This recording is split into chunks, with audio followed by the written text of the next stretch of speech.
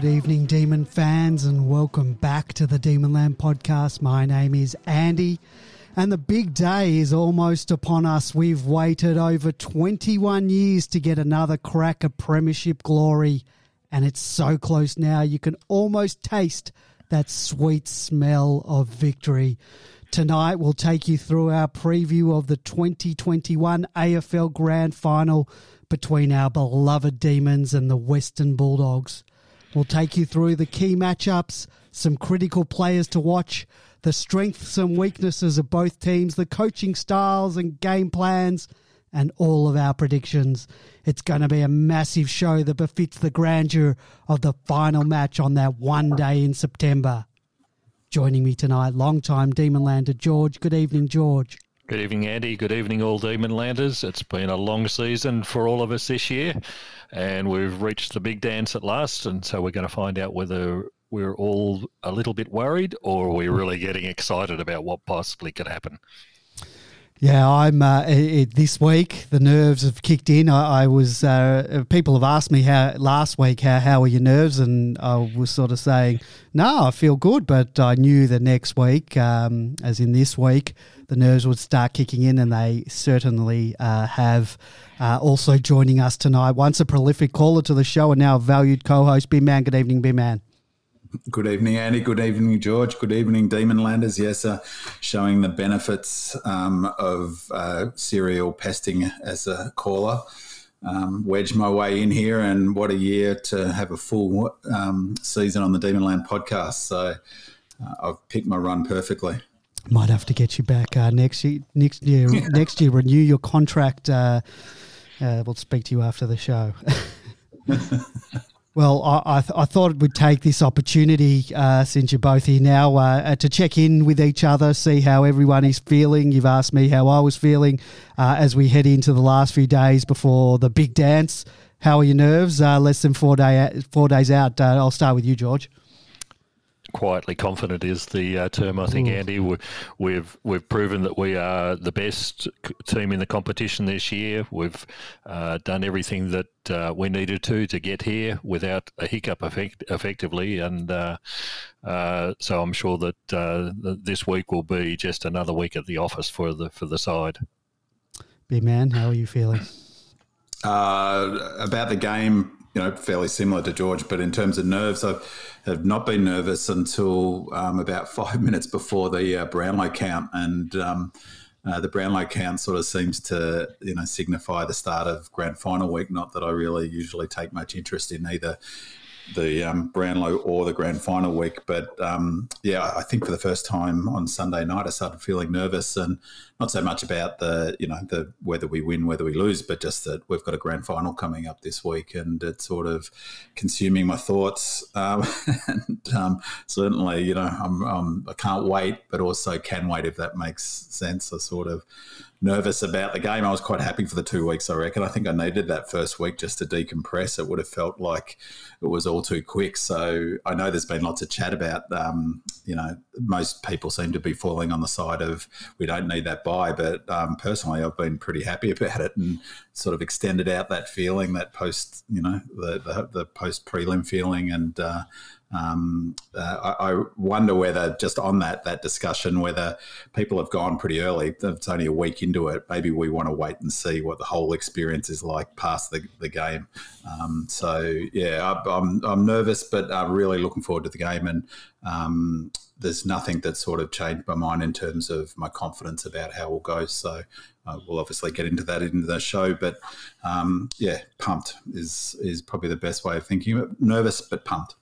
From a supporter's perspective, I haven't minded that extra time. I think it's given supporters a bit of that extra time to soak it all in and enjoy it. Around my area, there's a lot of houses that have the Demons colours flying proudly out, and I've enjoyed sort of seeing that on my sort of daily walks and the like. So I've enjoyed it from that perspective. I think time will tell whether it's a good thing or a bad thing, and we may never actually know. But considering that we had Stephen May, who sort of needed that extra time, perhaps it's a good thing. But I guess if you do have a fit list, you might want to just get away with it, particularly if the other team has some injury concerns, it could be your benefit to play it straight away. But look, it's something we'll never really know, and I just wonder what they do in the future.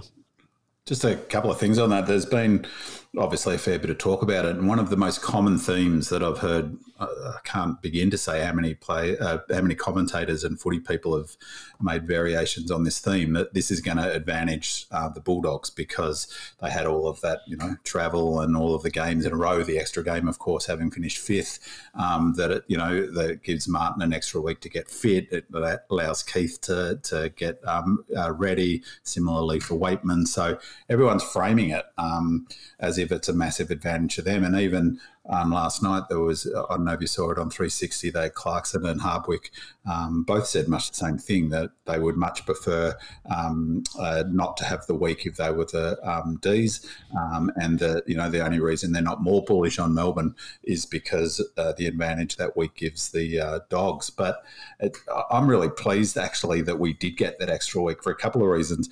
One of which is that I would have hated if we'd won this game and people went back and said, oh, it was really unfair. They had an advantage over Bulldogs. Because one thing I hadn't considered actually, I can't remember if I read it on Demonland or somewhere else, was that one of the reasons for the 2-week bye was that Dogs would have had to have come out on quarantine on the day before the game. So if it was played last week, one thing, it would have been wet last Saturday.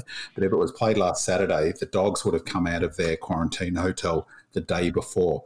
And there was this thought that would be really unfair on them because we had a full week of quarantine at that stage.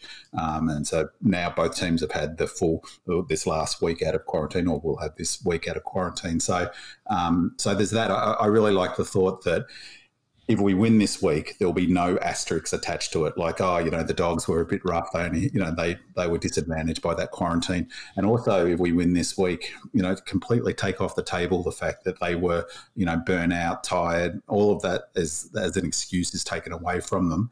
And we know the Doggies, Beveridge loves to play on that us versus them stuff. So he would have driven that all week, that narrative. It takes that narrative away from him a bit, I reckon. No doubt. Before we get into the preview of the grand final portion of the show, perhaps let's have a quick chat about the Brownlow Medal night that occurred the other day. The Demons had their best ever showing on Brownlow night, polling in all 22 matches. It was our highest aggregate ever with 96 votes, and Clayton Oliver has polled an MFC record of 31 votes. And for comparison's sake, Woden polled 24 votes from 14 wins, Steins 25 from 13 wins, Peter Moore 24 from 9 wins, Brian Wilson 23 votes from 8 wins, Oliver obviously the 31 from the 17.5 wins.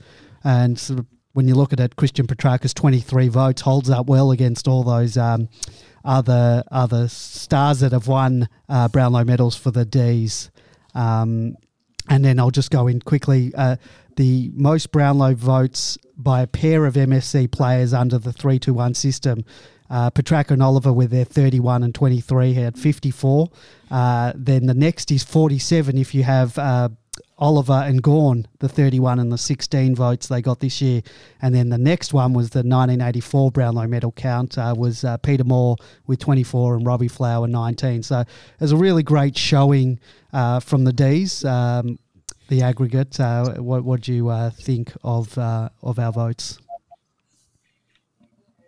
Personally, I really enjoyed the Brownlow this year because, it's obviously part of our grand final week. So, it's incredible when you win that many games, that your team's going to poll pretty well because, lots of games you're going to get the votes, although that didn't apply to the game where we thumped Adelaide, did it?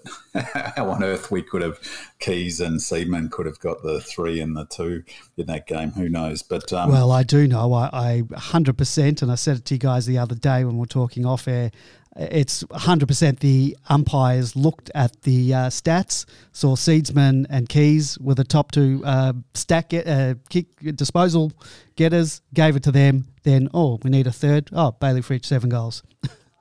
That's how I think it was. They phoned it in for that one. Convinced. Yeah, I mean, just as a general thing, as a young fella in the sort of 70s and then the 80s, I used to love the Brownlow because, as a D's fan, we didn't win much. And so in that era, there was a chance of player from one, not a midfielder, and two, it didn't necessarily have to be one of the top teams. So Brian Wilson, I don't know, where did we finish when Brian Wilson won? We had 8 wins that year, and it looked like I had a look today. It was probably about 9th, 8th, 9th. Yeah, and I reckon maybe it was around there. Wowie, I think we made the finals that year, maybe. Wowie, that was 2000, so yes, we certainly did make the finals. Yeah, right, yeah, of course, yeah. So, Peter Moore, I think we maybe were there and thereabouts for the finals. But so, back then it was something to watch, at least to sort of, you'd see some Melbourne highlights, which were pretty thin on the ground anyway. So, but I think it's become, from my perspective, a bit of a joke and an award because basically if you're not in the top 4 team and in a midfield, you're not going to win the Brownlow. And, so you're not going to get a Teasdale winning it or a, or Woden probably, he probably fits the bill, I guess. Wilson wouldn't win it. He's a goal kicking forward, sort of bit of midfield time. So it's become a bit of a bland award, I reckon, but I did enjoy it this year nonetheless. I sort of agreed along the same lines as Binman. I think, unfortunately, the Brownlow this year has been severely damaged as an award. I saw some stats today. There's something like 1,200 players in the whole competition, and a quarter of the Brownlow votes went to 12 players. Wow. It's just not representing the best and fairest players on the ground. There's been some horrible statistics brought out about individual games, like our game against Adelaide. Jack McRae, for example, in his round 6 game against GWS, had 40 disposals, 8 inside 50s, 6 clearances and a goal, and got no votes. There's something. I don't think he got a vote, George. Did he get a vote in at that round 19 game against us? I don't know. I was just looking at that as an example, and there's been numerous other ones in other other teams and other clubs. And I think that the problem is that umpires are there to umpire a game, and they genuinely only see or are called upon to umpire when the contest is in close. When the ball's out and being kicked and marked and run away, they're not calling anything effectively. It's only when they've got to call ball up. So the only people they see is effectively all the people around the ball or the midfielders. And the other thing that one of the other commentators, I don't know, said and noted that when people like Greg Williams won a Brownlow, he was being tagged. So instead of getting 40 possessions, these days when you get a Darcy Parish with 40 possessions or Tom Mitchell with 40 possessions, it looks fantastic. But when Greg Williams was getting 40 possessions, he was being tagged. It's a lot easier for the mids to get bulk numbers of statistics these days, and that's what the umpires are looking at, because the umpires aren't looking at who's the best player on the ground. They're umpiring the game. So I don't know what they're going to do, because I think the danger is you're going to have to change the system to make it work more equitably. And I don't know who's going to do that, whether we go to coaches awards more along those lines. But, I think the Brownlow was severely damaged this year. Well, as we spoke with Melbourne Football Club CEO Gary Pert, and we'll talk more about that a bit later. But he mentioned that he was talking to Goody, and him and Goody agreed that the coaches' votes are a better indication of the best players in the league. There's certainly a more even spread of votes given to other positions based on coaches knowing that they, gave a task to perhaps a particular backman or backman, or they knew their forwards or players were under a certain amount of pressure, and they performed really well. But of the Ds who got votes this year, I was happy to see both Tom McDonald and Jake Lever feature amongst the vote getters for the Demons, particularly T-Mac, who at the end of last year was asked to explore his options, and he's certainly bounced back, and we'll talk more about him a bit later on and in the preview, and he's probably due for another big one. So I was sort of wrapped with a couple of the Ds that got votes, but yeah, you're right. it's tough. But you made a good point, though, Andy, and to Gary, that the Coaches Award pretty much mirrored the top 10, 15 of the Brownlow medal. So that argument actually doesn't hold. Well, particularly, although Maxi probably was higher than he was in the Brownlow, although he was, he got 20 votes or something? He only 16, I think. 16, right. Okay. So arguably he's our most influential player and he got half the number of votes as Oliver. But yeah, the Coaches Award Oliver won it from Bonampelli, didn't he? Wasn't it because I asked Gary if we perhaps should have some type of award. A lot of the people in the media have been sort of asking the question, should there be an award for the best backman? Because the mids have the Brownlow, there's the Coleman medal, sort of celebrates the best forwards in the league in terms of goals. The Dench Award. Sorry? The Dench Award, the best fullback or... And, I thought asking Gary Pert being a backman, what his thoughts on it, and he sort of made the point that with Goody that, the coaches' votes sort of does that, but I pointed out that even in the top 20 of the coaches' votes, there's no backman in there. They're all midfielders, and there were two ruckmen, which was Gorney and Nick-Nack. So, the coaches' vote, while backs do get some acknowledgement in that, they're not getting the 10 votes each week. I think Stephen May did get 10 in one week, but it's very few and far between. Perhaps the backs do need some type of award for recognition. What Are We Seeing points out in the chat room that Steve May only got one vote, and you ask any Melbourne fan, what a phenomenal season he's had. All Australian. How can an All Australian get?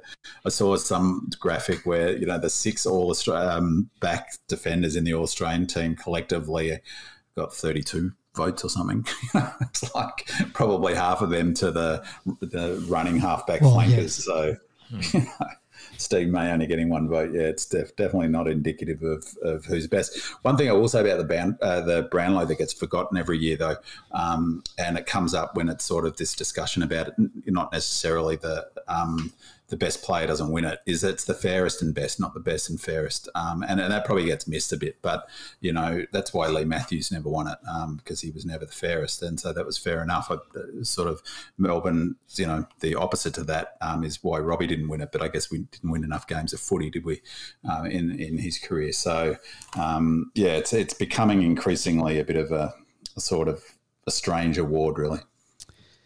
There's some other Brownlow stats that you guys may not like.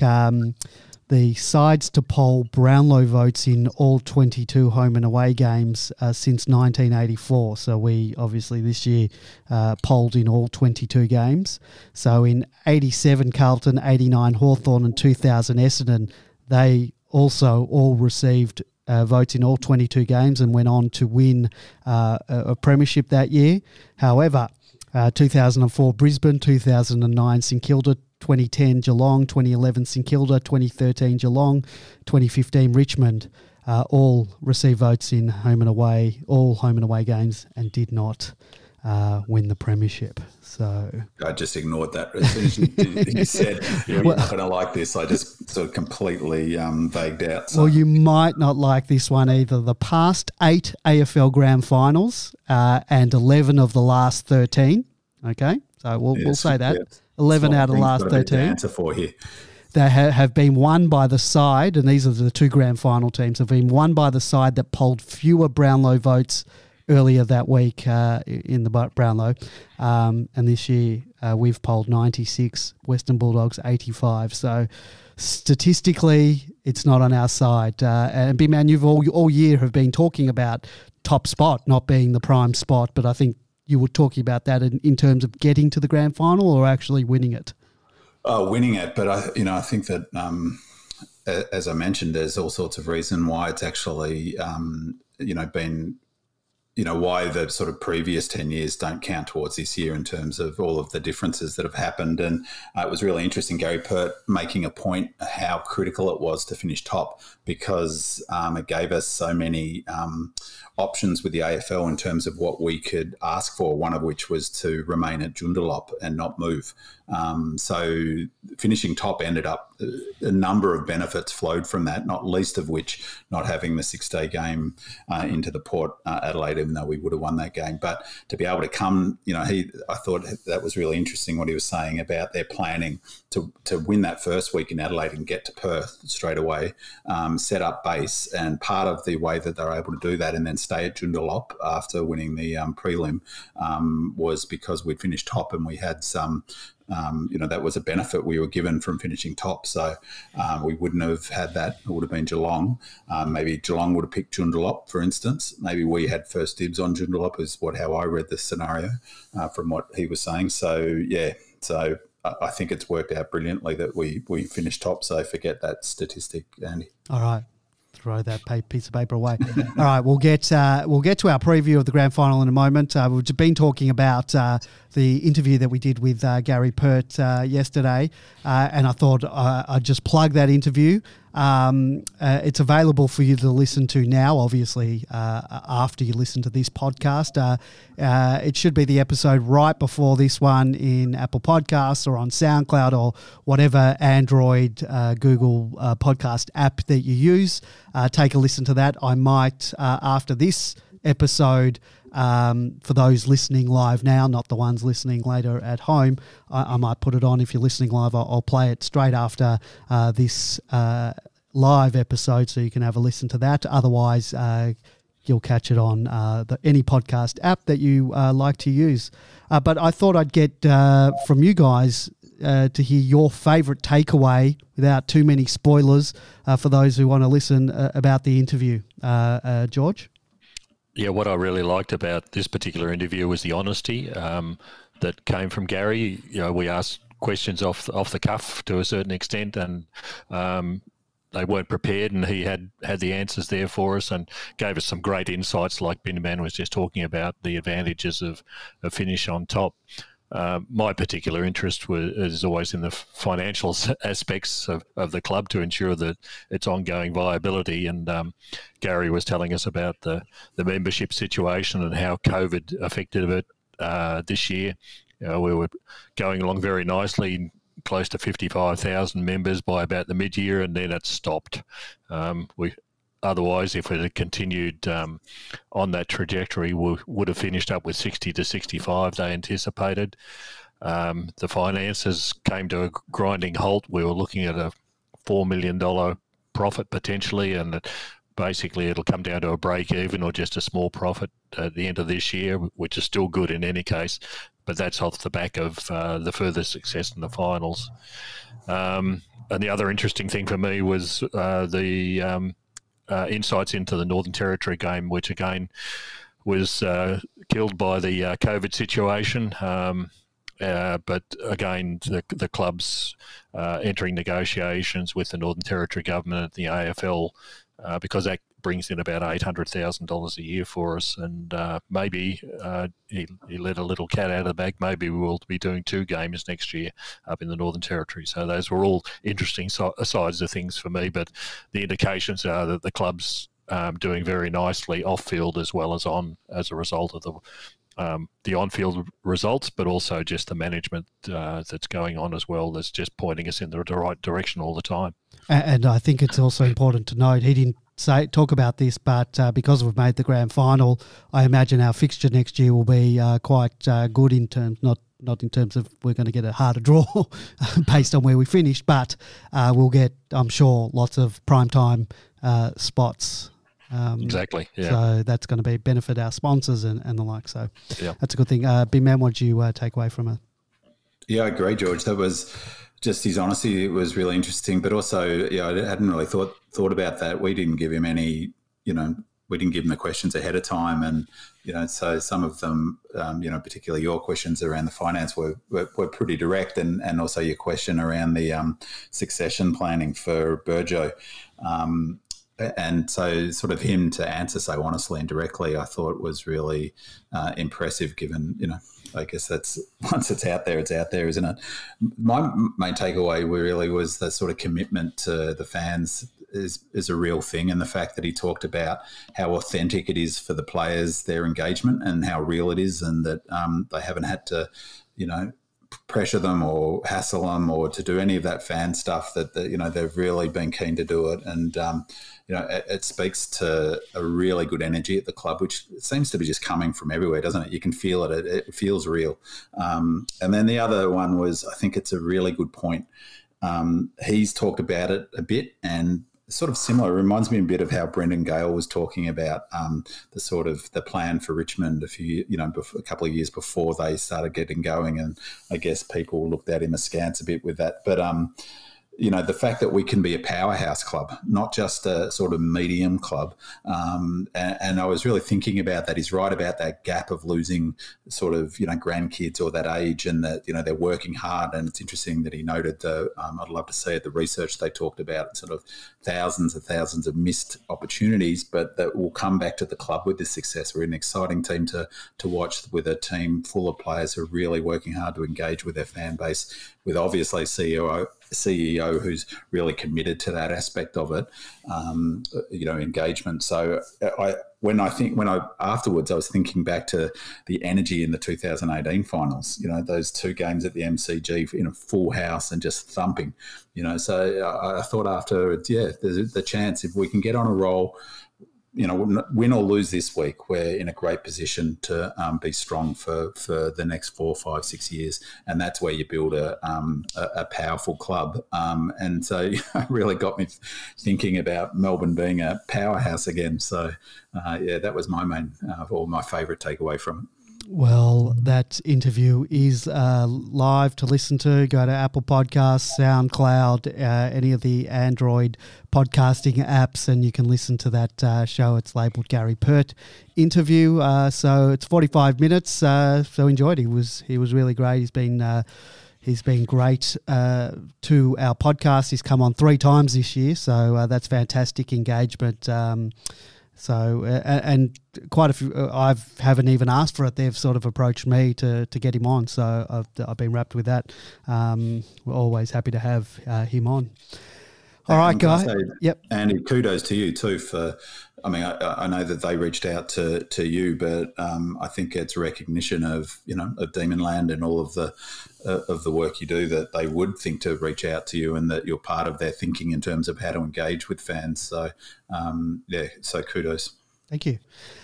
All right, it's match preview time, guys. I still can't believe we're less than 4 days out from a grand final. It's according to the Demonland countdown at time of recording now. It's 3 days, 3 hours. That would be nice. 3 days, 22 hours, 16 minutes and 19 seconds until the first bounce. So exciting. So let's, absolutely surreal. Let's do this. We're going to break up the key matchups into different areas of the ground. We'll start with our defence versus their forwards. George, you're going to begin by taking a deep dive into our miserly defence, who have been the envy of all the AFL teams this season and have been lauded by the media and the wider AFL community. We come up against the team that had the second highest scoring points for this season, but they'll be missing their leading goal scorer, Josh Bruce. So take it away, George. Yeah, it was an interesting start to this. Our defence versus their forwards. It's more commonly known as the Brownlow vote-free zone. Yes. Because nobody gets votes in either end of the ground. So we'll talk about this end for a start. And as Andy has just mentioned, everybody is aware that we've got the stingiest defence in the competition, and the Dogs have probably got the best attack in the competition, and certainly they're the number one for inside 50s. But when you really look at those stats, the difference over the whole seasons, Melbourne's defence is only 3 points a game better than the Dogs. The Dogs' offence is only 4 points a game better than Melbourne's.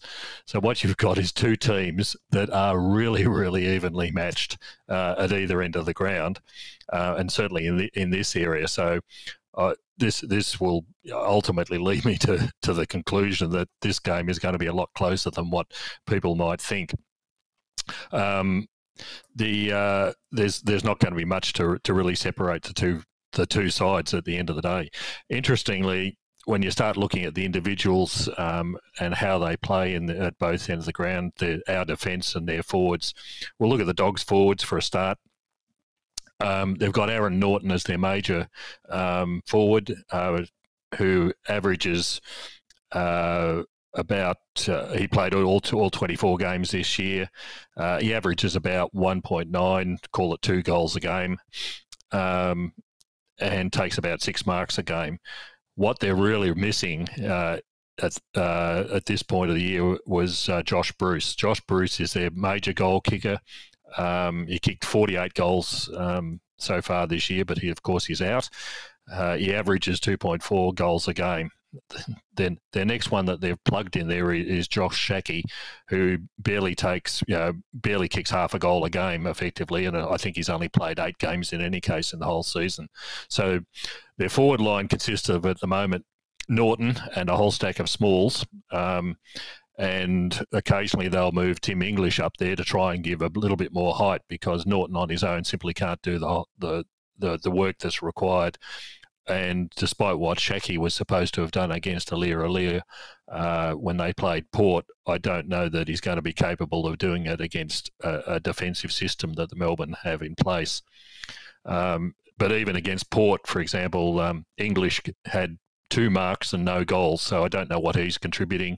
Shackey kicked 1 goal, but then Port only had those 2 tall defenders in Jonas and Aliir. So it's a lot easier for the Dogs in Bruce's absence to be able to match up with Port's defenders. We've got the extra defenders, available, and I think the other major difference is that our defenders play a really strong zone defence. So it's not just 1-on-1 or he's better than the other opponent. It's really a team effort that goes into these guys. So I'm suspecting we'll match up a lot better than Port did. The other thing I think, when you really look at the Bulldogs forward line, if Stephen May or Lever take Norton out of that contest, who's the next Bulldogs player who's capable of standing up? They're totally almost dependent on these series of small players to be able to score. In fact, in the last game they played, English and Shackey kicked 3 goals out of the total of 17 against Port. So I suspect that the Dogs' scoring capabilities are going to come from further up the ground. We've seen it before, the way that they operate in waves. We saw it in the Port game where Bailey Smith and Hannon kicked 7 goals between them, but they were backed up by the Bontempellis, they were backed up by the Johannesons, they were backed up by, I think McRae got 1 as well. They totally depend on all these smalls kicking their big scores to be able to win the games. And what was most interesting was I was watching a segment during the week where Daisy Pearce was commenting on how the Dogs were able to score so well, and what Melbourne needs to do to stop them. And she basically came down to the conclusion, I think she's absolutely right about this, and I've got a lot of respect for Daisy in her analysis of the game, being a current player. If there's heaps of pressure on the ball up the ground, that means the Dogs don't get to lower their eyes or run into the inside 50 position where they can kick goals. Norton marking or Lever marking is the consequence of what happens up the field. It's not what you see.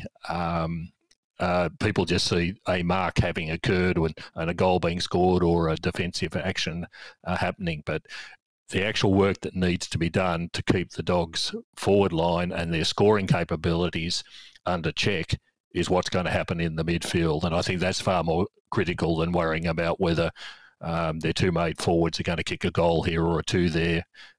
You've got to stop the guys up the field and making their life a little bit more difficult than what they were ran into against Port. So that's a brief rundown of where I think it's going to be won and lost. And since I'm suggesting it's more the mids, Bin Man's the man who's going to have a look at the midsection very shortly and let us know.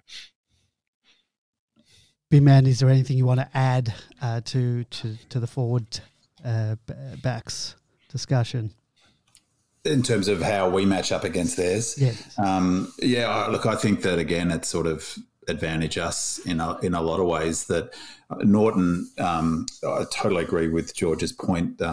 Bruce is a huge out, and one of the interesting things that I've heard in the media, well, not heard, is how little discussion there's been about the impact of him being out in terms of this game coming up. Because people have, I've heard a number of commentators talk about round 11 and round 19, and they're not referencing the fact that Bruce is in the side at all. I think Norton's a star, but he's a young player. What they're really missing with Bruce is, and particularly in a big grand final, is someone who's strong enough to create space for Norton, because Norton's a run and jump player, and he needs to have a good run and jump, and he's got a beautiful set of hands. But we've minimised his influence in both the games that we've played. The last game was wet, so it wasn't such a it was a tricky night for forwards, but he only kicked 2 goals. There was that post you put up on Demonland, Andy, about the Roper, them trying to break the tag or create a matchup that they liked, which was Lever on Norton and Hannon on May. But it seemed to me that wasn't that influential. Norton only kicked 2 goals for the game, and Lever still ended up having 15 intercept possessions in that game. So it wasn't as if that was a massive tactical win for them. He's a terrific player, Norton. The other thing about Norton, though, and a key thing about Bruce not being in there, is he's got a shocking technique for kicking for goals. And I meant to have a look at those numbers, but forgot to do his stats. He's had 86 shots a goal, so he's 46-40. Doesn't include on the full, but he's 46-40, and Bruce was 48-21. So he's had a lot more shots of goal than Josh Bruce. But I think Bruce is a huge out for them, particularly against us. He always killed us against St Kilda. So I'm happy that he's out.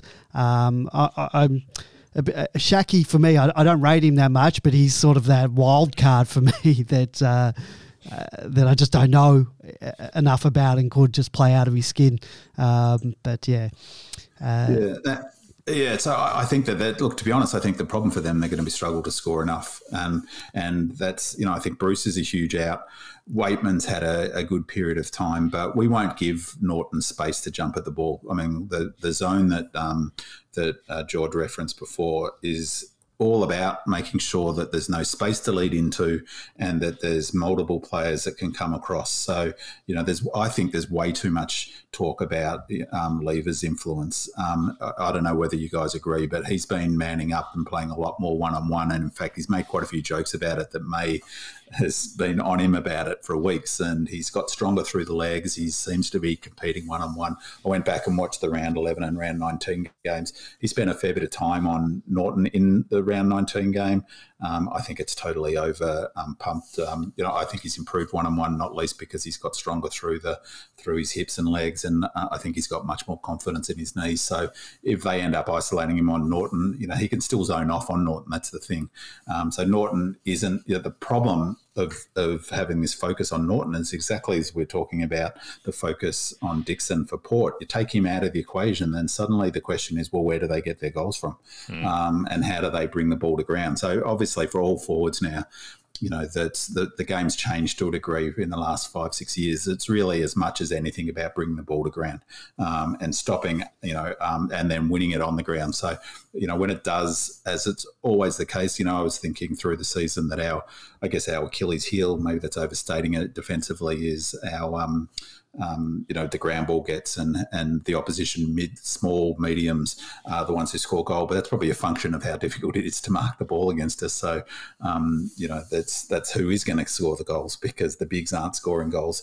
I haven't got the numbers in front of me, but we're number one by far, conceding the least number of marks inside 50, both contested and uncontested, by heaps.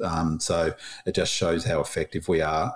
Oppositions can't mark it. So it really means that players like, Hunter pushing forward, Hannon, Waitman are going to be really critically important for the Bulldogs to be able to basically score enough to get close to us. Just the other thing about our defensive system, as George noted, we've clearly got the best defensive system in the AFL. The numbers all support that view. But teams, again, I think there's way too much emphasis in the media and in the general footy talk about our defence as if it's our only strength. And teams that are strong defensively historically been thought of as playing boring, low-scoring football.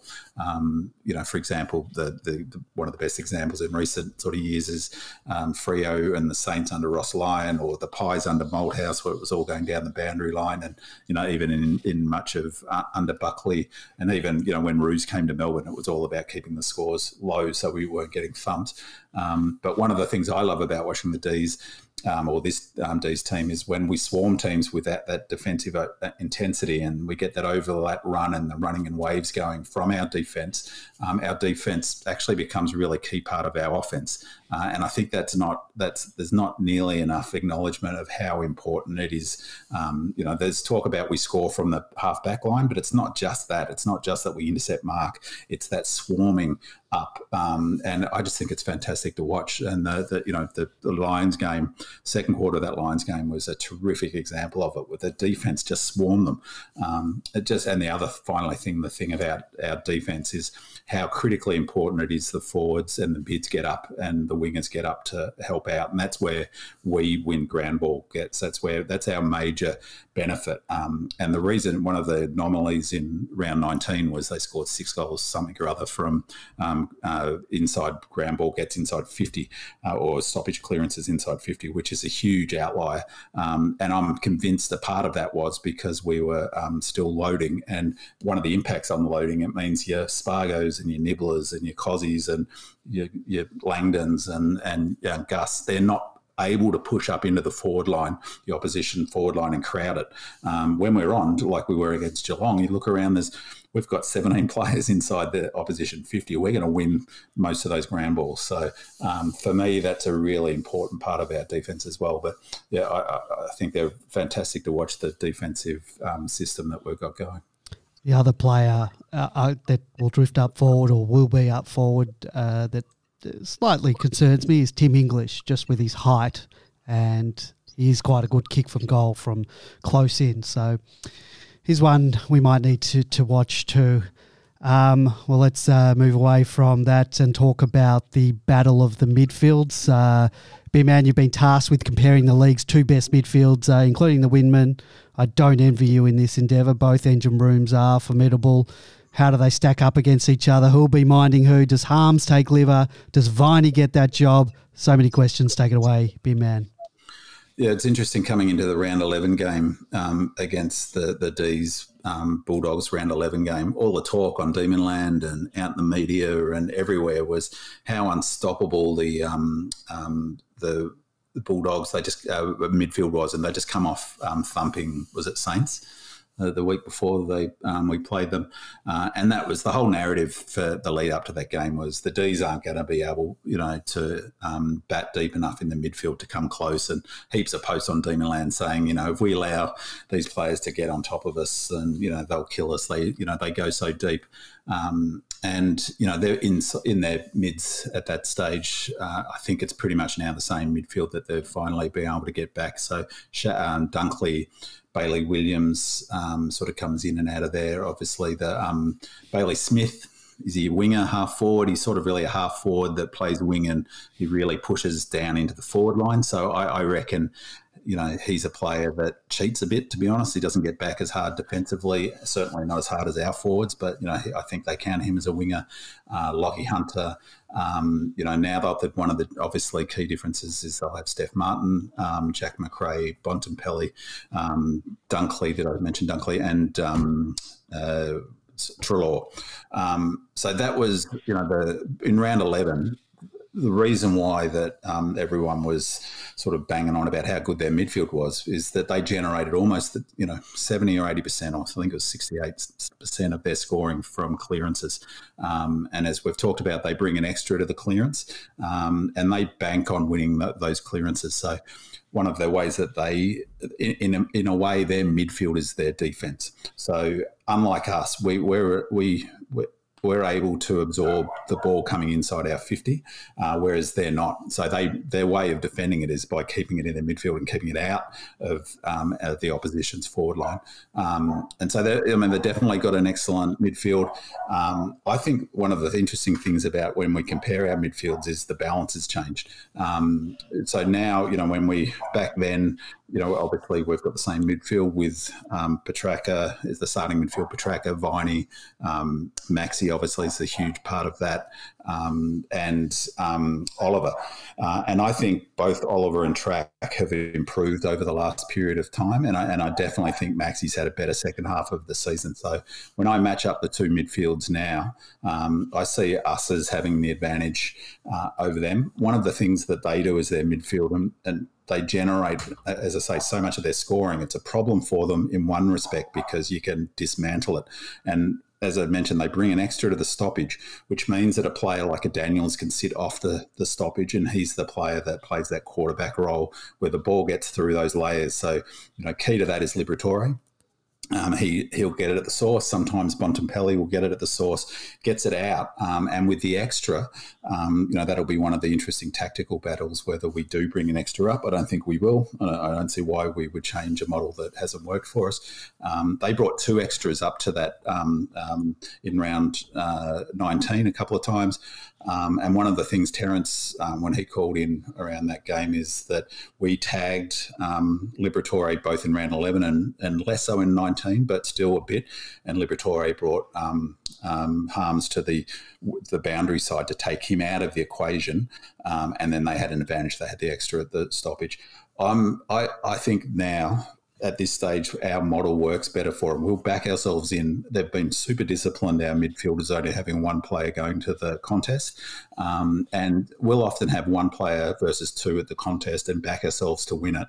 When they win it, they spread. So it gets out to the Daniels, that gets out to the, if it's not Daniels, it's the other, not Williams. I always confuse the two. McRae. So, yeah, and McRae, exactly. So often McRae on the defensive side of it.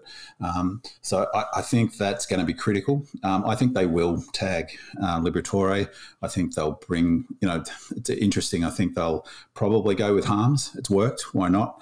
And then allowing Viney, who's going to be our ace in the pack. I reckon he's going to be a critically important piece of the puzzle on Saturday night, because he's going to be a defensive mid that they're going to have to worry about. So he's going to be general all-round Bulldog, basically. So I think, there's a couple of ways they could do that. They could run Viney on Liberatore at centre bounces, and then as soon as it's outside in stoppage, they'd bring Harms up to the contest. So that's an option, or they might just run him head-to-head for the whole game. So I think one of the keys will be stopping that ball getting to the outside, not allowing someone like a Daniels to have that outside possession. But we won't. We gave up possessions to Daniels in that game. We weren't even bothering with him. That's no way that will happen on Saturday night. There's no chance. He was playing ducks and drakes. So, the other thing about their midfield is that it's sort of all got thrown asunder when Treloar went out. They lost their rhythm completely in terms of how they looked. And I think part of that was oppositions sort of went to work on their midfield. Really, it's all about, they're number one in the league by miles for handball, average handballs. And that's all about that chaining up. You hear it all the time, the commentators, chaining it away from the contest, winning the contest with the extra. They've got great mids, so they should win their share, sharking off the opposition ruckman, spreading and then moving it. But you can disrupt that and you take away one of their major scoring things. And the difference, I think, that's happened, that gives us the sort of real advantage is Max. Max is phenomenal, and I'm positive that they've kept a lot in house in terms of their patterns and setups and structures around the ball. We've gone. We scored 100 plus points, 101 points from clearances.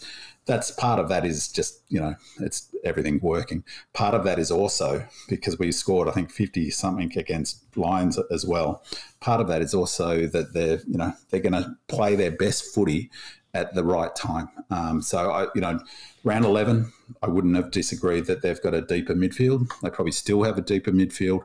I think now, if you bring the wings in, I haven't really talked about them. I think we're now, it's definitely an advantage to us, which is a problem for the Dogs because that's their one wood. Their midfield is their one wood.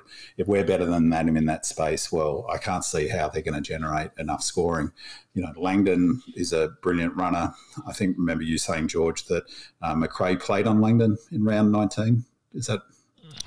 Can't remember. Sorry, no. Yeah. So I think that they won't tag each other, but they'll run head to head. And I think Gus is a much underrated player outside of Melbourne. Even now, the sort of people worried about why he isn't in the midfield now recognise how incredibly important his defensive work is. So I think there's real synergy there in our midfield. I think, as I said before, I think a real huge ace in our pack is Viney. I can just see him going bananas on Saturday, and he's in the heat of battle. Him and Liberatore will be fantastic to watch. I'm pretty confident they'll put work into Liberatore. Palms probably makes sense, and deny that ball getting to the outside. That's the weakness we'll talk a bit later about the weakness, but for me that's their fundamental weakness is their scoring requires those handball chains not to be broken. Massive pressure that we'll bring is kryptonite to that. The more handballs you've got, the more opportunities for that chain to break. So, it does promise to be a fantastic battle. It'll be interesting to see where Steph Martin's at fitness-wise, because you can only imagine that Max is going to run him into the ground, wouldn't he? He's going to run him ragged. And it's interesting you mentioned English because, I think he's a poor ruckman and he's a soft forward. So, in a way, he's not quite a liability, but he's getting close. So.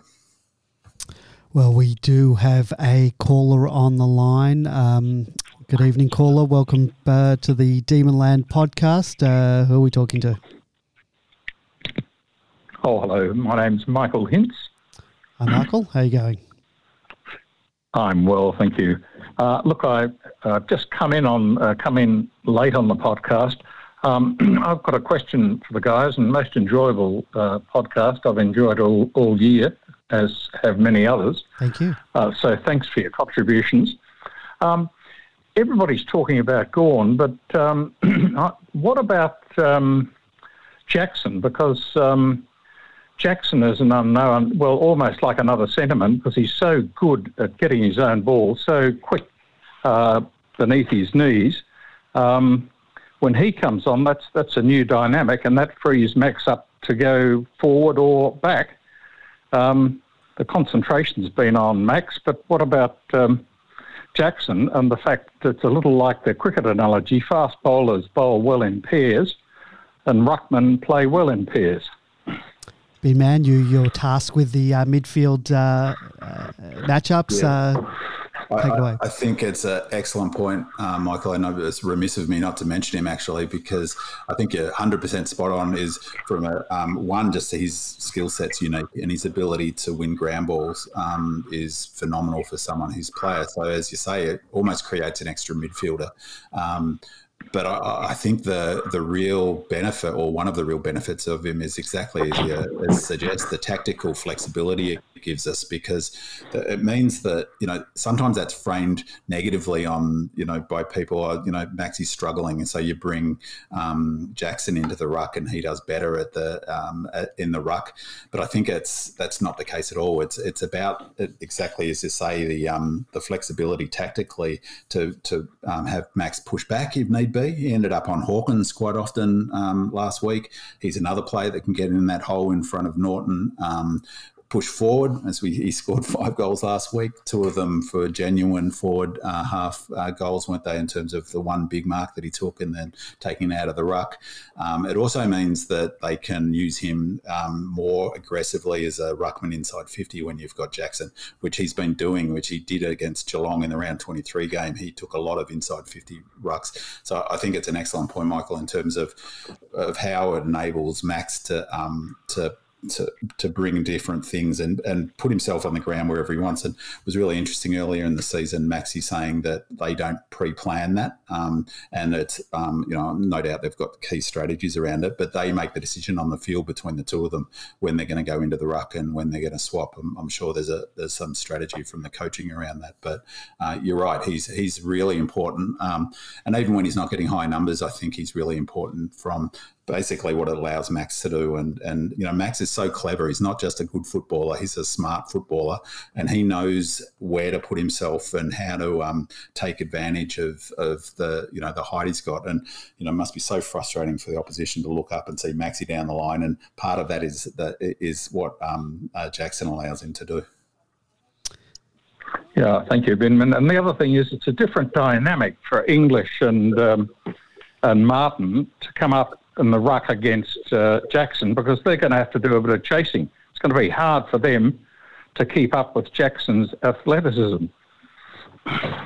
Yeah, and the other thing about Jackson is he's been marking better in the last 3-4 weeks, hasn't he? So he's been clunking his marks, and he's the sort of player that, seems to love the big game experience. And he's the sort of guy you could see really having a huge game out of the blue where he kicks 4 or 5 goals, and they're all bonus goals. So you're right, though. he's aerobically going to challenge both of them together. English is not really a sort of a ruckman, and he's not really a forward. And Steph Martin looked unfit last week, so everyone's talking about his game, but he didn't get really high numbers. So Maxie will run him into the ground, as will Jackson. And one final comment, if I may, harkening back to last week, was I think the importance of Viney in that first quarter. Everybody talks about the results, Maxie's goals and Oliver and Petrarca, that was terrific. But the way Viney has changed his whole game from trying to get the ball and bullock through to getting the ball out with smart handballs and getting that link and being the engine room, lowering his eyes and delivering it with accuracy. That's a part we haven't seen from Viney for quite a while. Yeah, I agree.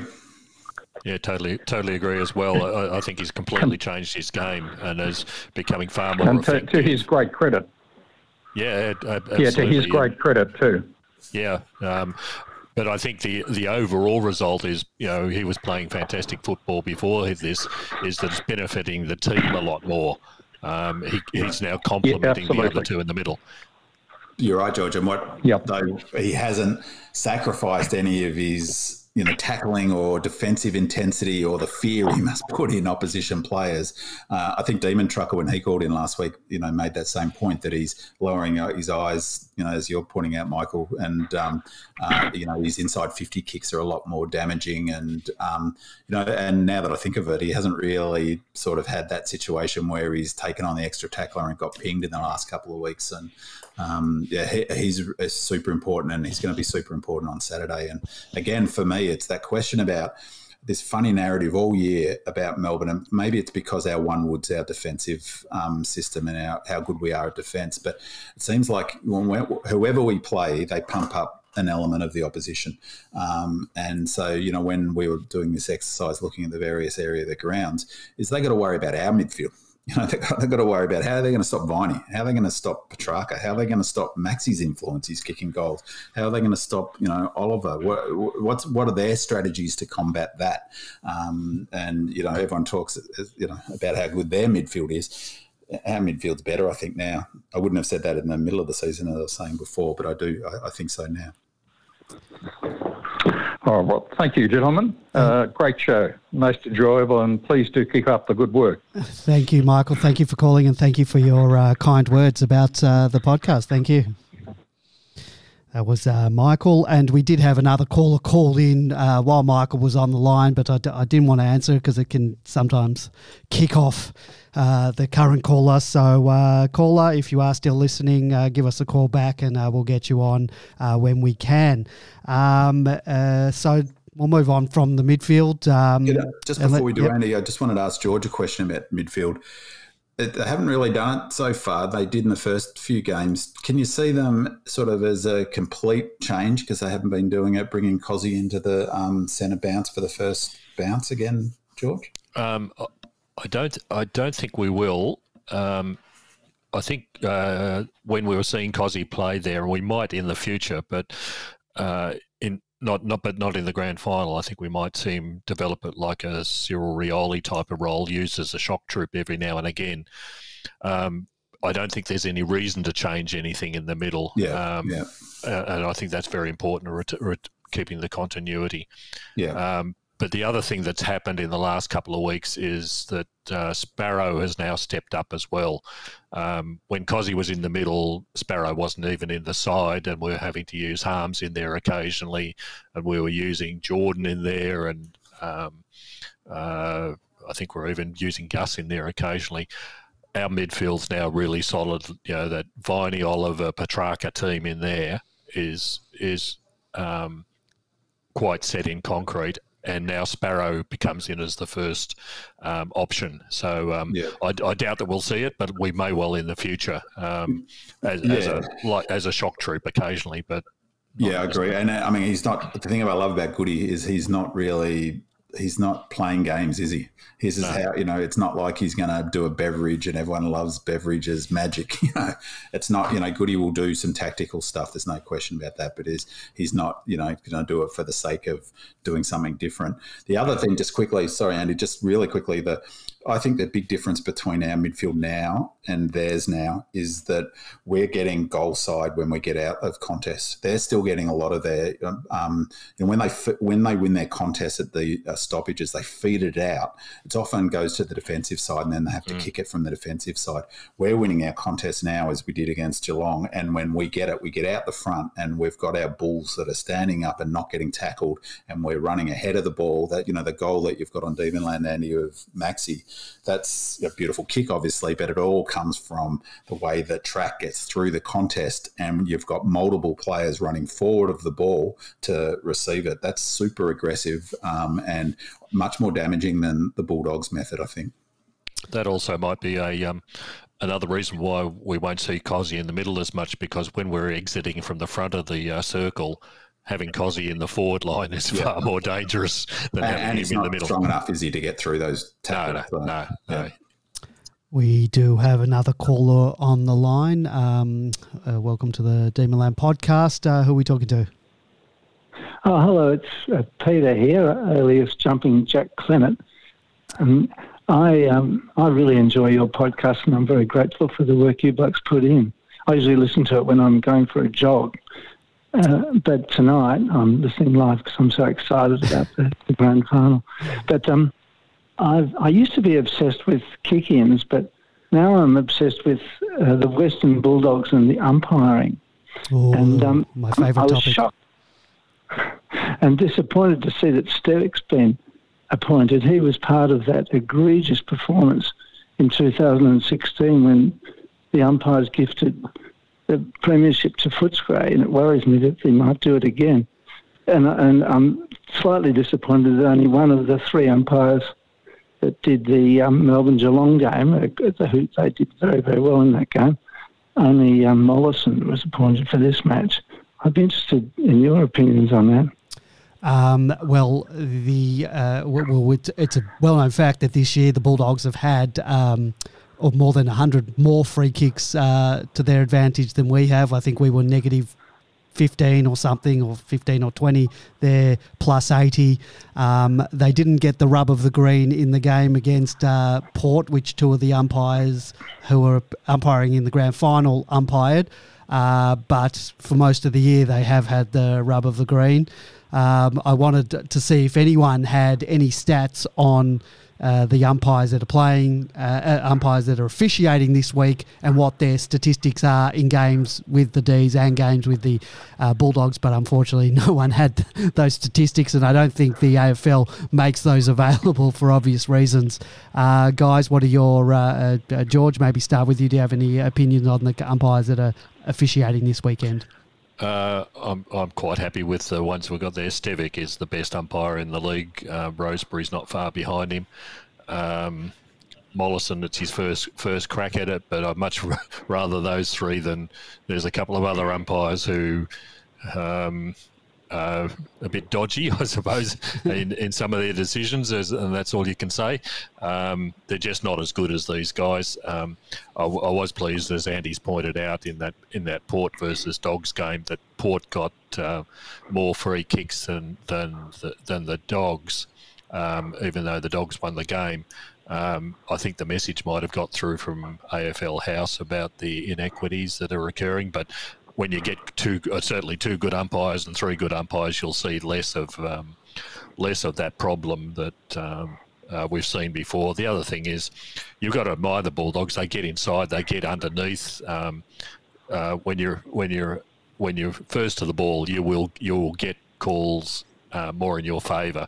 But we've got a completely different side than what we had, even 2 years ago. We're going to be the ones underneath and getting the ball out more often than they do, I suspect. But I don't think that holds water, what you said about if you get in first, you get more frees. But they get more frees even when they have less possessions. For example, in round 19, we had, I think, 30 more possessions, but 14 less free kicks. So it would have been, if it was equal, it would have been even greater discrepancy. We must have been in front and getting the ball if we had more possessions. Not necessarily these days. Geelong would be the classic example about teams that get lots of possessions but don't actually get in and get the ball that much. You can kick the ball all around the ground all day and never be in the position of actually a contest. That's not how we do it. What I'd say was great to have. I thought the Brisbane-Melbourne game and the prelim were both umpired super well, and it makes such a difference to the game. Yes. It just makes such a difference. One thing I will say, though, is that I heard, maybe it was you, George, I can't recall, the idea that some teams actually don't mind giving away frees, and Melbourne being one of them, because what it allows you to do is stop the game and set up behind it. So it's something that I've noticed this year in particular is that we have this funny, we go fast often, but often we'll stop. And we stop to wait to set up ahead of the ball. We don't, if there's nothing forward of the ball, we stop. And that free kicks can sometimes have the same effect because the game stops.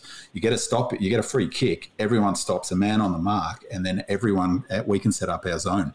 I think the sort of example was used by Richmond similarly, because then it works well for when the game stops. And for the Dogs, sort of the opposite to that is that they want the ball in motion. They want the ball flipping around. And if there is a stoppage, that's stopped. So it's not always like it was you're right, round 19 game, 25-11 was ridiculous. And there was no question in my mind that was a factor in the result.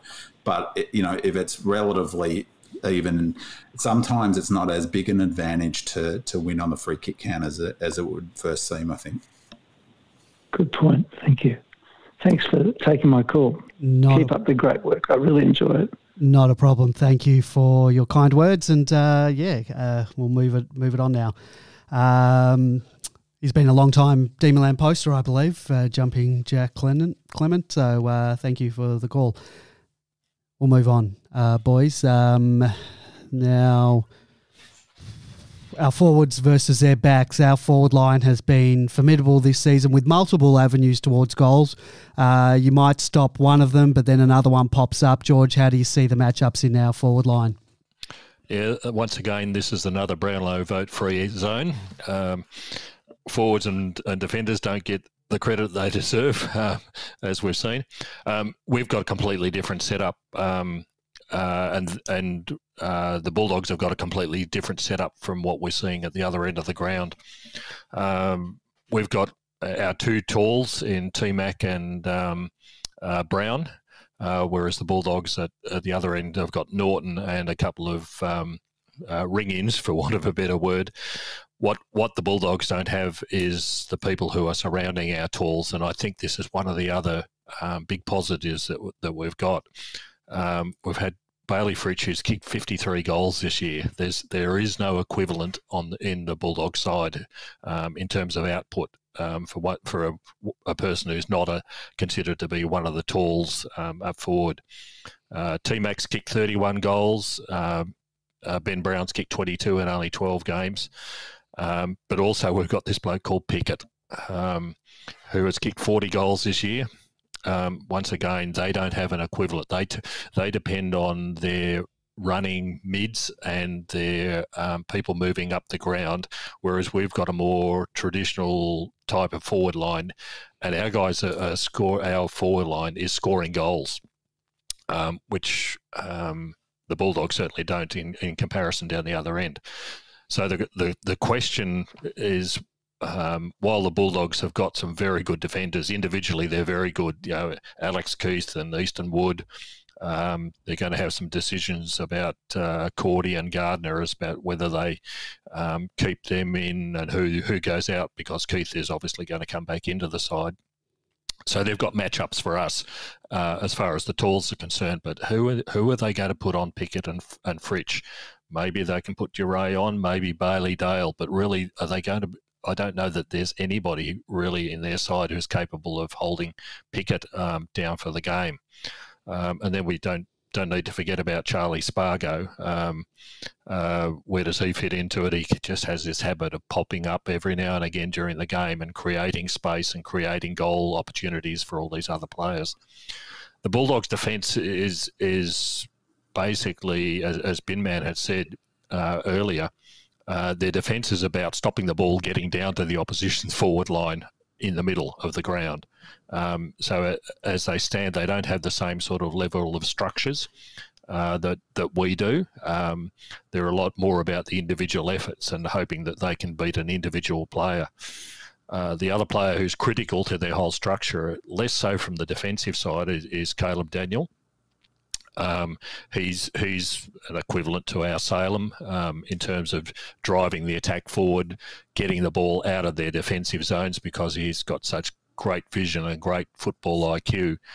But again, as we talked about at the other end of the ground, it's all about pressure. Now in the round 11 game where we won, there was intense pressure brought on Caleb Daniel, and I think you can pick up during the game.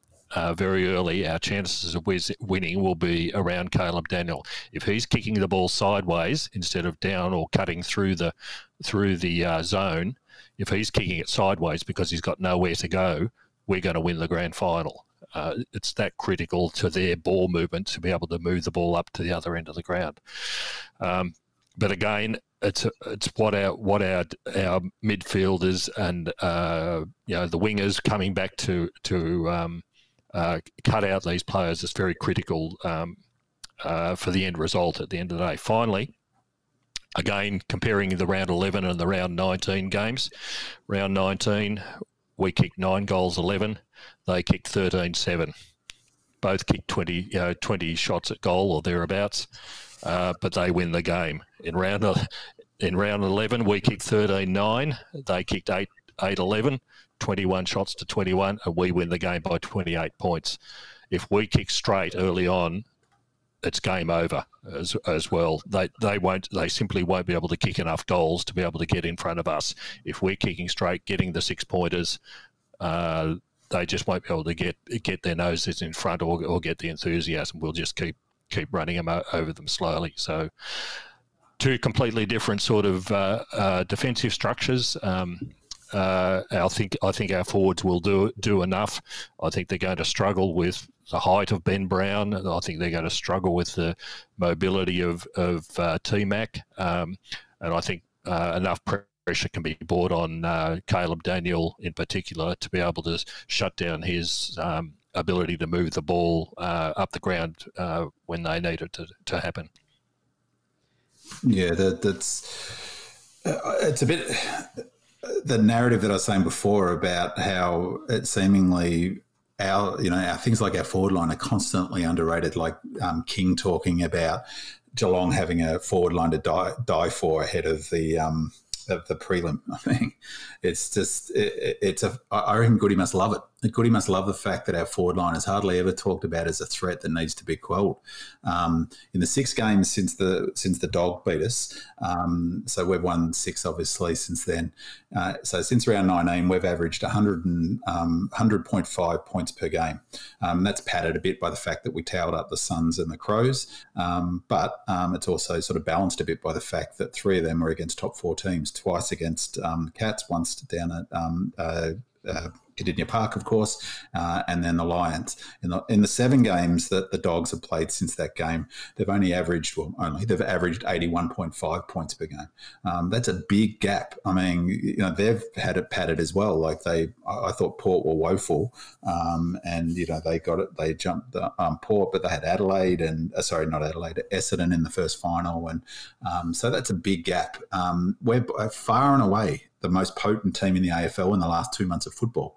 And yet the focus is on what we're going to do about Norton. I mean, exactly as I say, George, what are they going to do about Brown? What are they going to do about Cozzy? What are they going to do about, McDonald if he gets off the chain? As Michael points out, what happens with Maxi pushing forward or Jackson? I just think Goody must love it.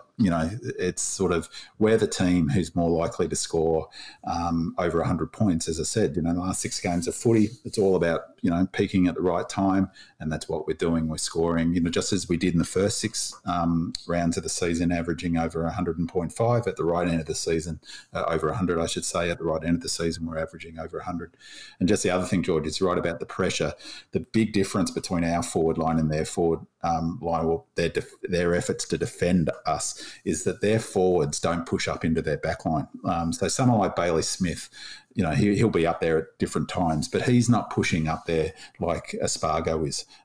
And so that makes it really hard for them, as you say, when the ball hits the deck inside our forward line, because their system doesn't have enough of those players who can push up. And it's not as simple as saying, for this game they will. If they haven't got the running patterns and the fitness to be able to, Spargo and Nibbler, to run all day up, and even someone like Fritter does it as well, to run up and down the ground all day and to push into the opposition's defence and then get back into our forward line is, that's a hardcore way of playing footy. And so it's not like the Dogs can suddenly turn that on. And I think, again, that's a sort of a problem for them in their ability to stop us scoring, because they don't get back hard enough. Someone like Bailey Smith, as I meant before, he cheats. He gets, he looks great. He'll get his goals, but he pushes head of the ball and doesn't work back as hard defensively as now even sort of our mids do as well. We've got another caller on the line. Welcome to the Dreamland podcast. Who are we talking to? Oh, hello, Andy, George and Binman. It's D. Zephyr. Hey, D. Zephyr. How are you? Good. How are you? Good. I'll keep this short. Seems like you've got a full board of calls tonight. Yeah. Great show, by the way, tonight. Just wanted to talk about a player I haven't seen much discussion about lately, and I think his last few weeks have been really good, and his prelim, I thought, was outstanding, and that's Christian Salem. I think the general or the broader footy public kind of underappreciates how good a footballer this guy is. And what I noticed from the prelim was that he pushed forward of centre a lot. And when Binman's talking about weapons and worrying about the Dogs' weapons, I just thought, how dangerous is it to have Salem delivering the ball inside 50, as we saw in the prelim, with his vision and his deft kicking.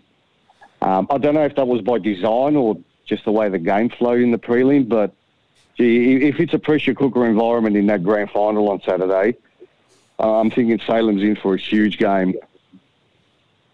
Just wanted to get your thoughts on how you've been travelling these 2 finals games. I'll start if you like, since we were going to talk about him a little bit later on. But I love Salem. I love the way he plays. He's one of these high IQ football players who, no matter what happens in the game, he always seems to have plenty of time to be able to manoeuvre, and his kicking ability is just elite. he is so dangerous. And I think he was able to exhibit his best in the preliminary final simply because he had a rest. If you recall, towards the end of the season, he was a bit doubtful with his groins. I think they were talking about as to he just looked tired towards the later end of the season, and particularly in that around that round 19 period. But that break that he's had, I think, has made a huge difference. And even they were saying last week on the training track, we've noticed Salem walking around the boundary line. I can't remember who it was, maybe Tom McDonald. And he said, oh, yeah, well, Salo's always a bit sore on the Monday. But yeah, so I think the rest has done him a huge service, and I think we'll see a similar sort of thing come the grand final. He's got all the skills. He's at that elite level, and if he's delivering from the back line, once again, the Dogs have got real troubles trying to counter him. Yeah, I totally agree, and it's interesting because I think he's a victim of his own sort of success in a way, isn't he? He's like so many of our players, but it's a really good point, DZ. Sort of the way he goes about it, he's not flash in the sense, and he gets compared to Daniel a lot, but I reckon they play a different role. Like, he doesn't sit off the contest the way Daniel does. He plays almost a true half back, but what he does do that's similar to Daniel is that, and what we're so good at doing is trapping the ball in our front half. And how often he was in the prelim and also against the Lions, you know, how is it when the opposition are dump kicking it under pressure? And it's exactly as you're saying, George, it's all about that pressure. You get your first go, you hope to score on the way in, but if you don't, if they dump kick it out, and so often it ends up with him, like that kick that he kicked in the first quarter into Spargo. You know, he makes good decisions under pressure. I love the way he kicks. He doesn't try too much. He kicks with, and so he's similar in that way to Daniel. But I think they actually play a different game, and he's much harder to take out of the game, I reckon, than Daniel. Because with Daniel, all they need to do, you know, is to, well, not all, but if they limit his ability to get that handball release from the clearance when they win it, that takes a big one of his weapons away. But they can't really do that against Salem. They can't, because he doesn't sit off the contest and get easy kicks out the back, that he goes forward. So yeah, he's super important, and I love how he push it. Like, the whole back line pushes up high, Rivers as well, and Salem, and you know, he's also he's got that low centre of gravity where he doesn't seem to be able to get knocked off the ball often, and you know, even when he has to kick on his right, he seems to be able to hit targets even if it's a 15-20 metre kick. DZ, for anything else? No, I think you touched. I was going to ask the question about Daniel, but you touched on it earlier, whether we were going to get someone to sit on him maybe, because I did hear Harms in an interview last week say he's predominantly played half forward the last few weeks, and with Viney maybe tagging Libba, and mentioned earlier that maybe when the ball gets out of the centre, Harms will run to him. So I was just wondering whether I would do that if Harms started half forward, but I think you guys answered that earlier. And we're going to be talking about Caleb Daniel in a minute, where sort of all of us have taken a couple of players to sort of look at, and he's one of them. So we will talk about Daniel very shortly. But thank you very much, D Zephyr, for your call, and yeah, go Demons. Go D's. Thank you, gentlemen. Thank you. Cheers, D Zephyr. That was D Zephyr, also a long-time Demon Lander. It's good to hear some voices of long-time people from the website. All right, let's go on to our critical players. George, you've already talked about Christian Salem. We're going to highlight a couple of critical players, each one from each team, and we've sort of steered away from the obvious stars like Max, Clary, Track, the Bont. Actually, B-Man, did you talk about the Bont when you were talking about their midfield? I don't recall his name coming up, because he is a weapon for them. I know there's that injury cloud that he's under.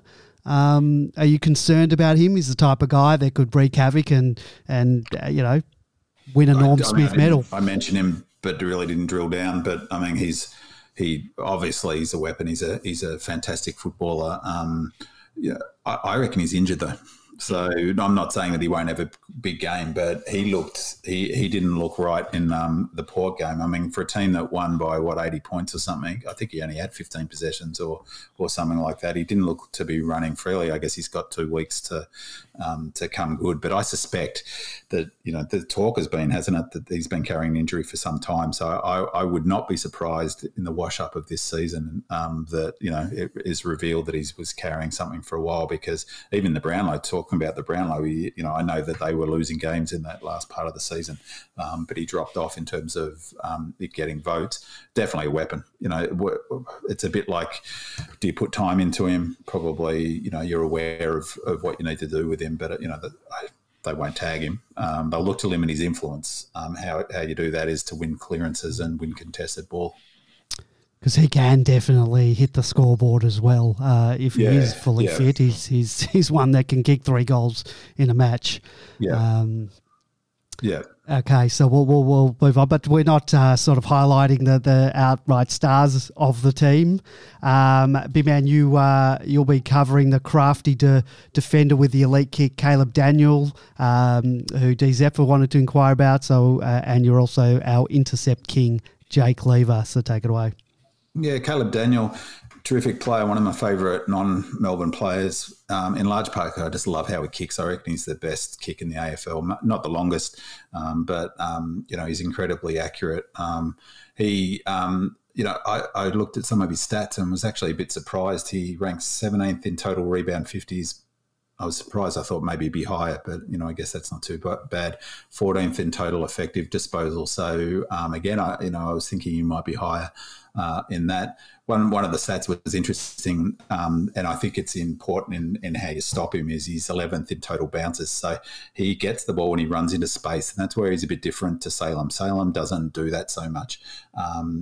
In terms of comparing him to Salem, actually, because they're often compared, it's interesting. Caleb Daniel was 80. He averages 80%, just a tick over 80% time on ground, whereas Salo's up around 86. So that doesn't sound a huge amount, but that's a fairly big difference. Obviously, he's on the bench quite a bit. Daniel's, he's really critical for them. There's no question about that. I think that what George said before is really important, is that obviously he's super important to how they transition the ball, and it gets, people hate it, but that sort of quarterback role where he sets it up. I think an element of his game that's underrated is that under pressure in defence, he's so reliable. This is where he is similar to Salem, is that he hits targets under pressure to take the pressure off. So when, they're under the pump down back, his ability to chisel a little 40, a 25-metre kick and relieve the pressure, because they can mark the ball and stop it and repel that attack, is really important for them. I think that the sort of strength of his is his ability to transition the ball. That bouncing thing, I think, is interesting, because he's given a lot of space. So, that's the weakness to that. And as I was saying before, he sits off a lot of contests and a lot of stoppages. So he's that player who, they want to get the ball out to him and McRae, and Bontempelli's not at the coalface to Bontempelli, but Daniel's super important. Makes great decisions. All of those sorts of things around how he plays.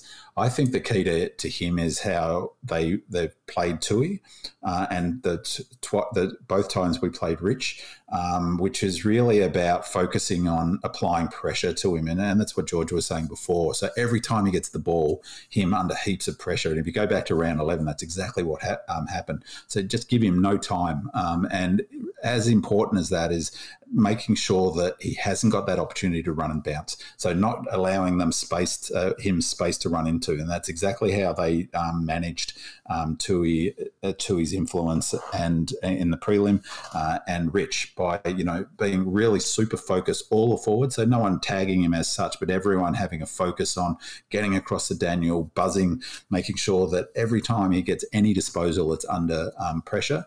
So that's number one. And number two is that he's got no space to run into. So when he looks up, he's got to get rid of the ball. He can't balance and carry for 25 metres. That's when he's at most dangerous. The D's are brilliant at pressing up, as I was saying before. It's a huge part of how we play footy. We win that ball back, we trap it forward.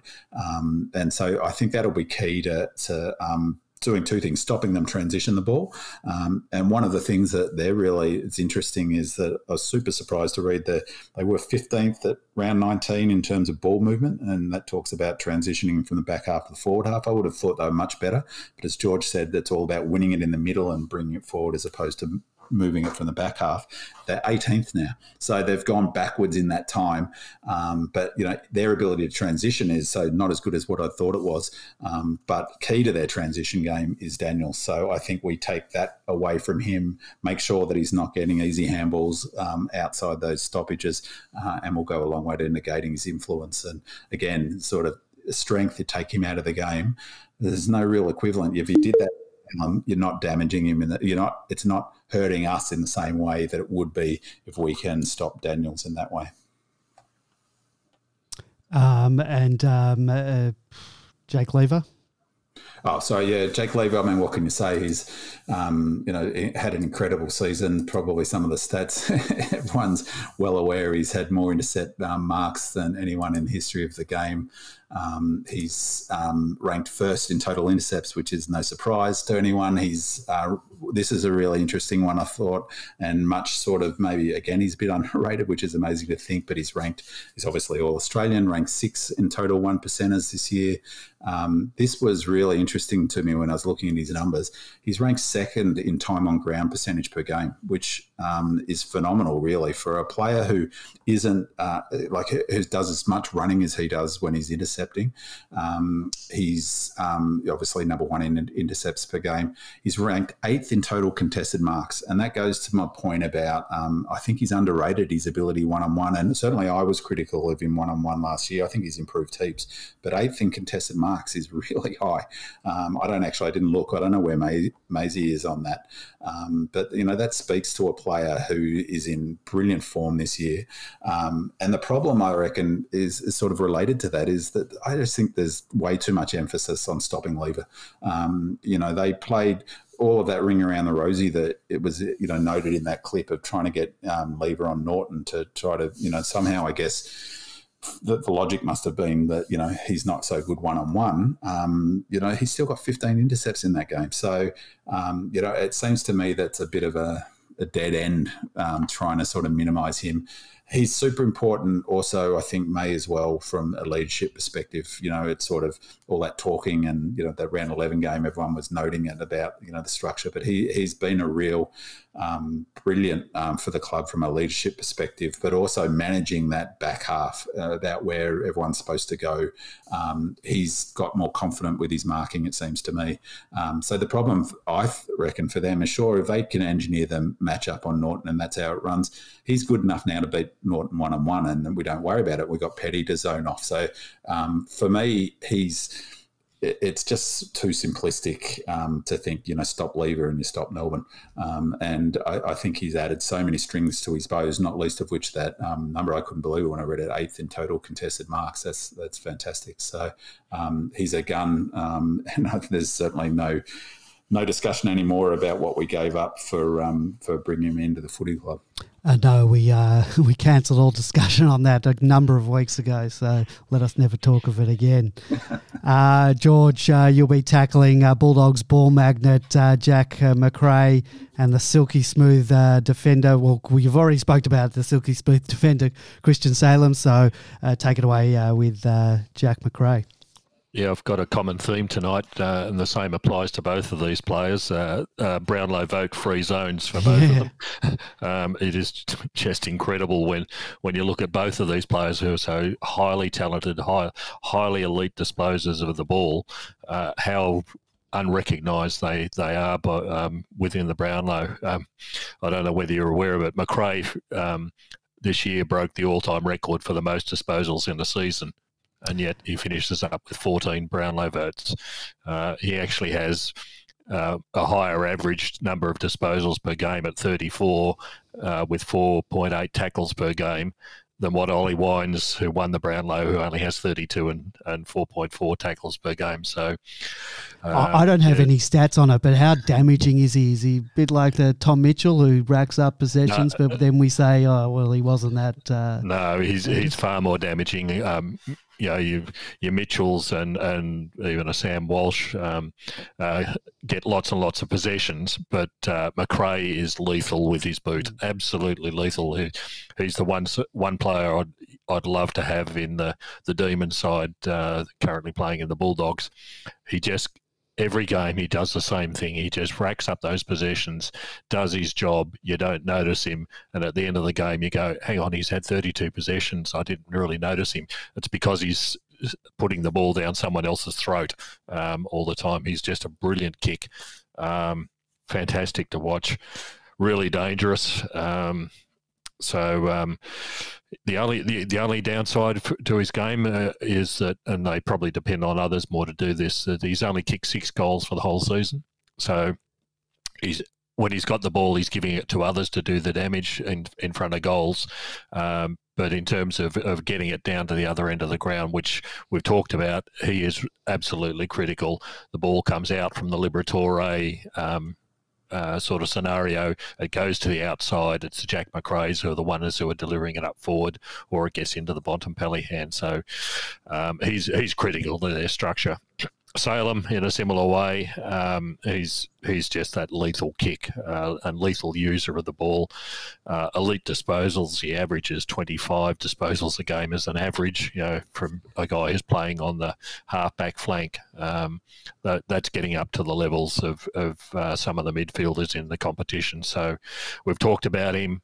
I just love his high football IQ. I love the way that he is able to do things with the ball simply because he sees opportunities that others don't, and he's capable of delivering it. So with Salem, we've got the basis of the attack that comes up the ground, but that's the same for McRae as well, just in different areas of the ground. So they're a little bit unheralded. They're a lot unheralded, unfortunately, in terms of the umpires in Brownlow votes, but they're both brilliant footballers to watch when they're playing. I could not agree more on McRae.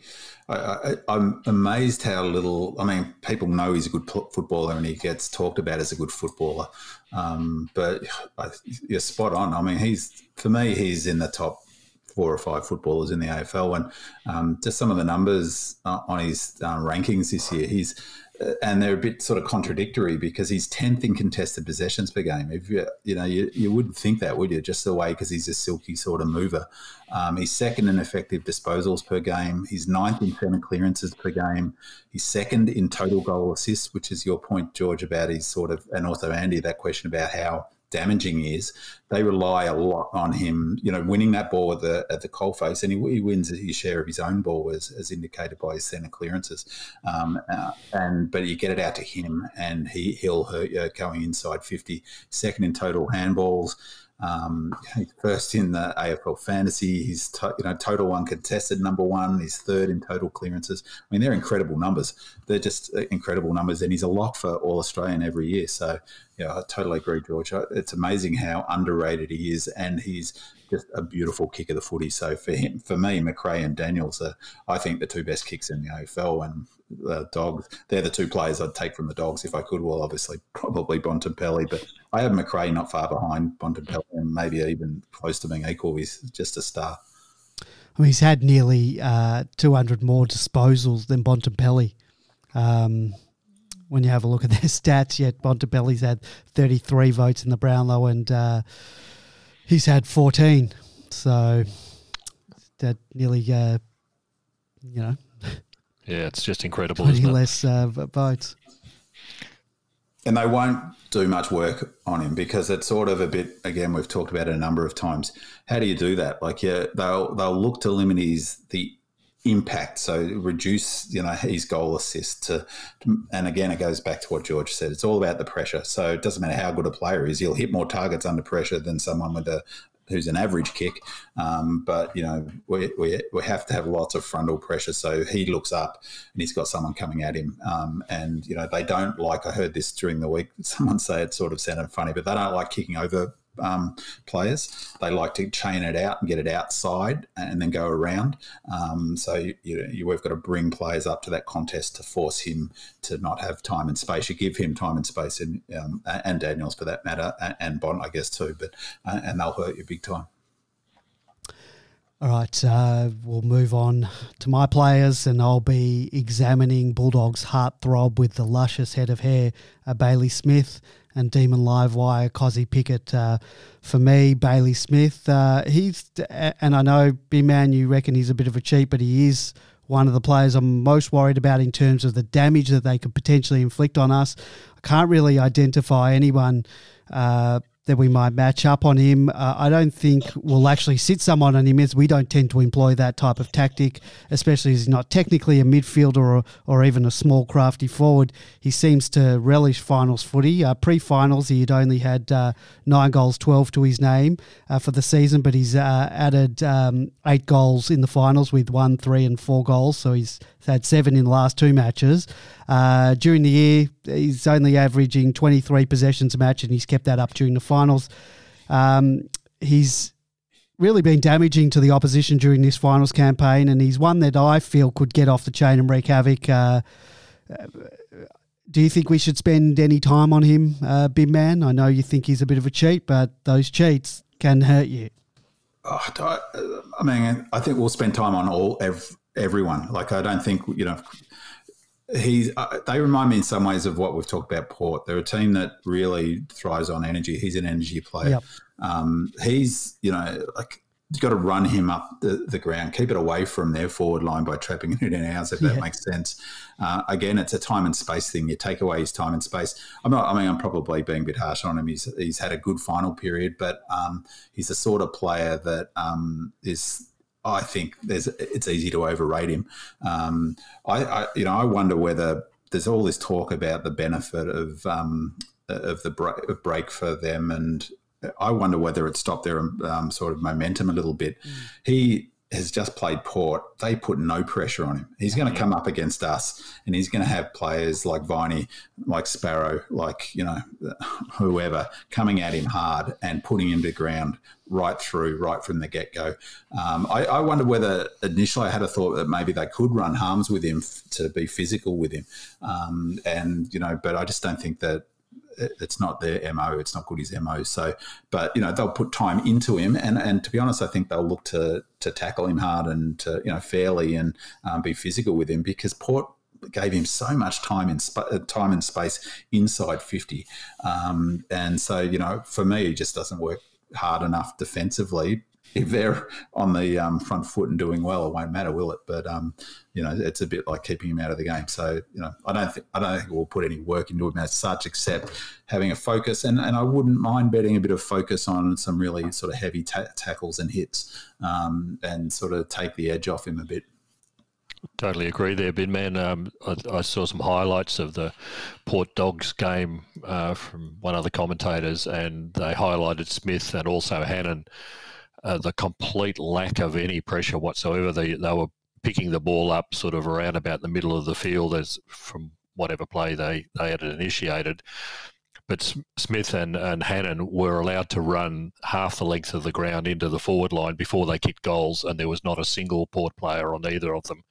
It was just incredible. They just won't get away with that with us. It's as simple as that. We won't put a player specifically on him. They just won't get away with that unpressured free running, which looks fantastic from the spectators' point of view. But this is serious. This is the grand final. Pressure levels go up, and I don't think you'll see the same sort of output from both of those players in this game. And I reckon that's a big factor why they've dropped off the Dogs, because the zone defence that we've got, as we've talked about all through the season, it's not just a zone about we're going to guard grass. It's their ability to move across and deny space to run into. So if you compare when we played them last year, they had so much space to run into. And a player like him, McRae as well for that matter, and Daniels, as I mentioned before, they love it. Exactly as say, George, run the ball for 20 metres, plenty of time to choose your option, But the way even when we're not playing that well, our defensive system's so strong ahead of the ball is that, if they even look up, there's no space to run into. So he's forced to make a decision. So he's kicking on the wing to the half forward line as opposed to kicking from the half forward line into goal. I think that, I can see him sort of really looking to limit his influence, but more by just how we play rather than targeting him more. Agreed. Let's move on. Cozzy Pickett, likewise, a player that's built for finals footy. With 40 goals, 28 this year. He has proved that he can regularly hit the scoreboard and inflict damage. His past 3 weeks, we've seen him kick 3, 2 and 3 goals from admittedly not high possession counts of 14, 7 and 13. Cozzy's other strength that he brings to the table is his pressure in the form of tackling and pressure acts, which has been a staple of all of our small forwards this year. If he can hit the scoreboard 2, 3, 4 times, then we're well on our way to winning games of football. For Cozzy, it's always good for him to get one early, I find, get him into the game.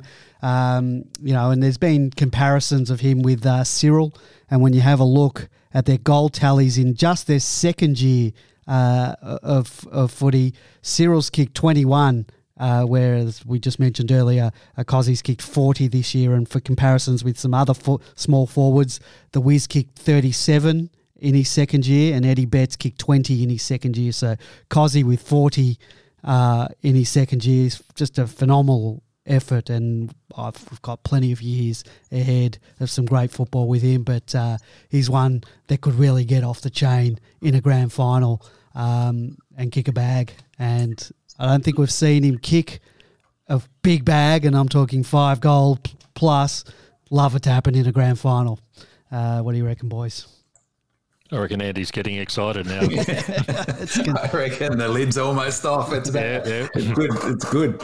Very good, yeah.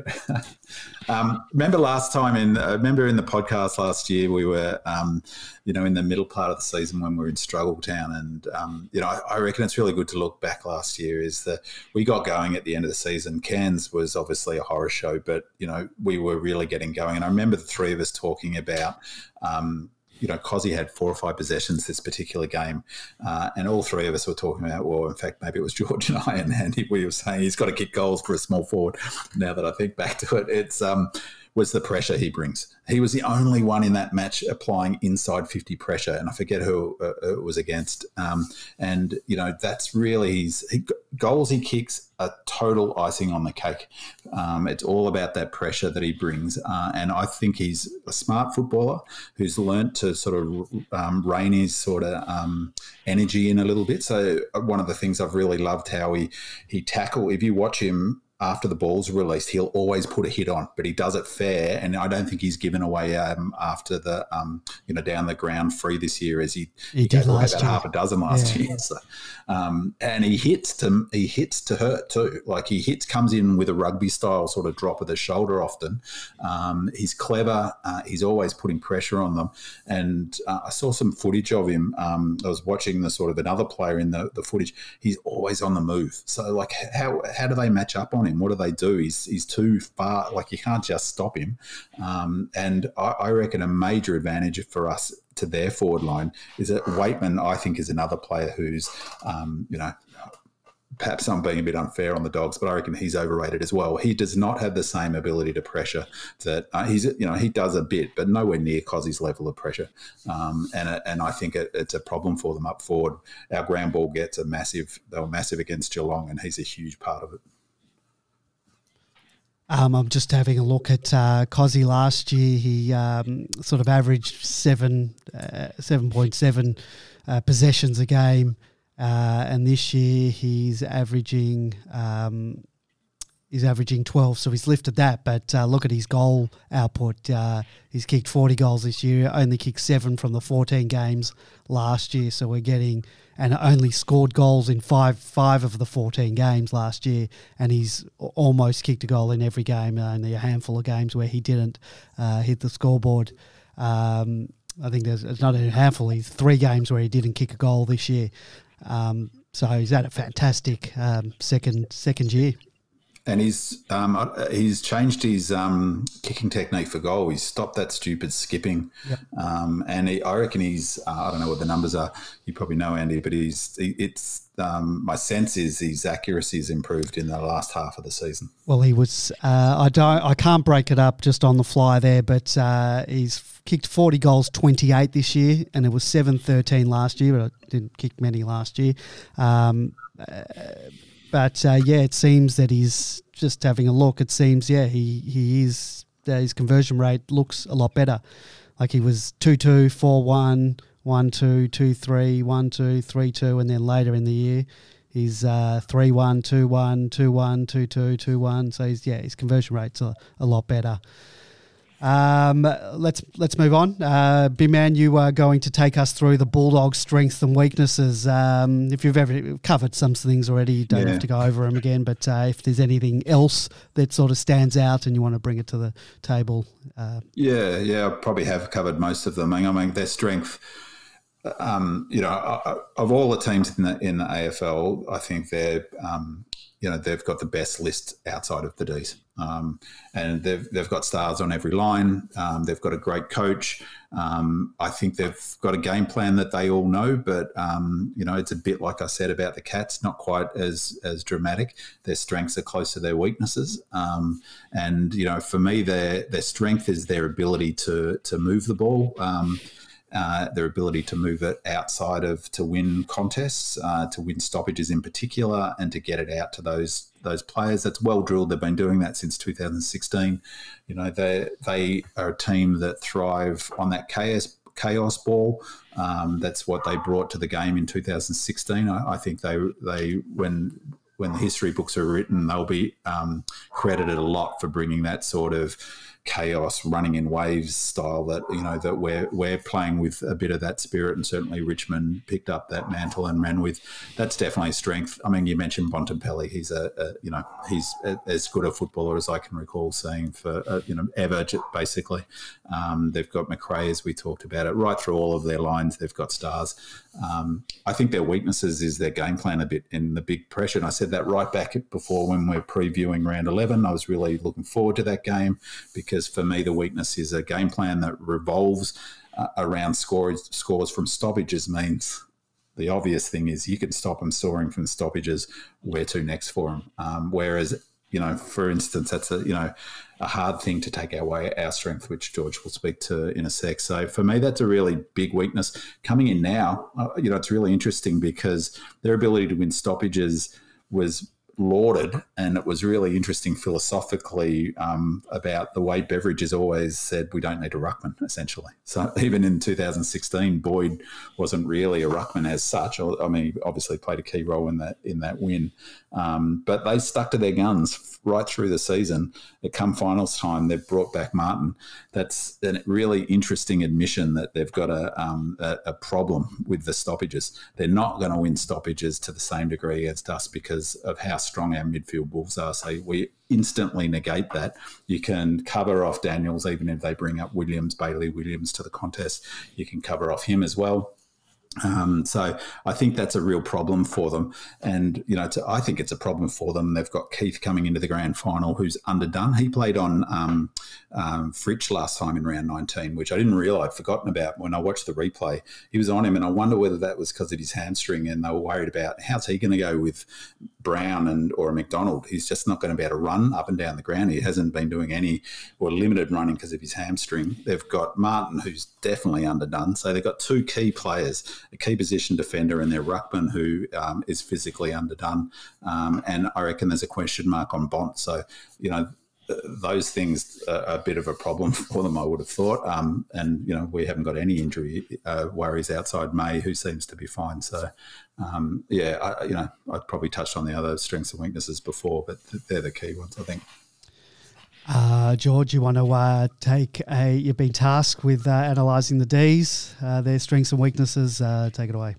Yeah, I think it goes without saying one of our biggest strengths is our defence, and it's completely different, like I was saying before, than the Bulldogs' defence. Ours is really highly structured. We've got plenty of backups in each line on the defence. they work together so well, and they've worked together so well over the whole season. They've been playing together. They understand each other. It's a complete structure that operates down there, and the fact that we've got the best defence in the league has been proven over the whole season. But we've also added another string in the sense that we've got a highly rebounding capability now from our defensive lines. Bowie has been a fantastic addition to the team. So with Bowie and Salem and Rivers coming off that half-back line, there really isn't a weakness throughout that whole structure. And I think the strength that falls to the Demons is that's so much better than what the Bulldogs have got as a forward line. They depend on different ways to get their goals, but our defence will hold up very strongly against them for the whole game. More importantly, we've got more options and less problems to counter the Dogs' attacks forward. The other main strength that we've got is the rucks. I think this goes without saying. Max Gawn is the best in the game at the moment, all Australian. Jackson as a backup is completely enigmatic. He's something special. He is that unicorn that comes along every now and then, could do anything in a grand final. More importantly, we don't lose anything when Jackson comes into the rucks, and I think that's what the Bulldogs are really going to struggle. They've brought Martin back in as a stopgap measure, I think, more than anything else, knowing that they were going to have to come up against a couple of decent rucks certainly in the preliminary and possibly the grand final. But Martin's giving away 4 inches to Gawn in the old standards. So he's short for a start. He is definitely injured. He could barely get up a walk off the ground at the end of their preliminary final.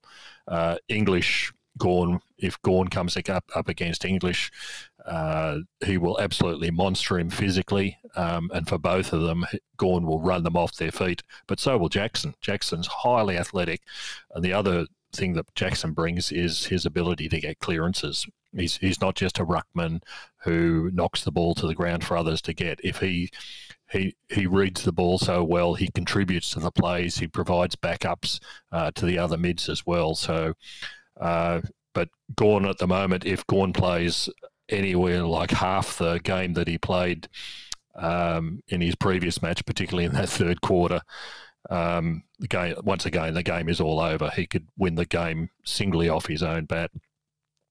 The only weaknesses I think that we've got, not saying this as a hard dyed in the wool Demon supporter, but their only weakness that I can see, we've got strengths across all the lines.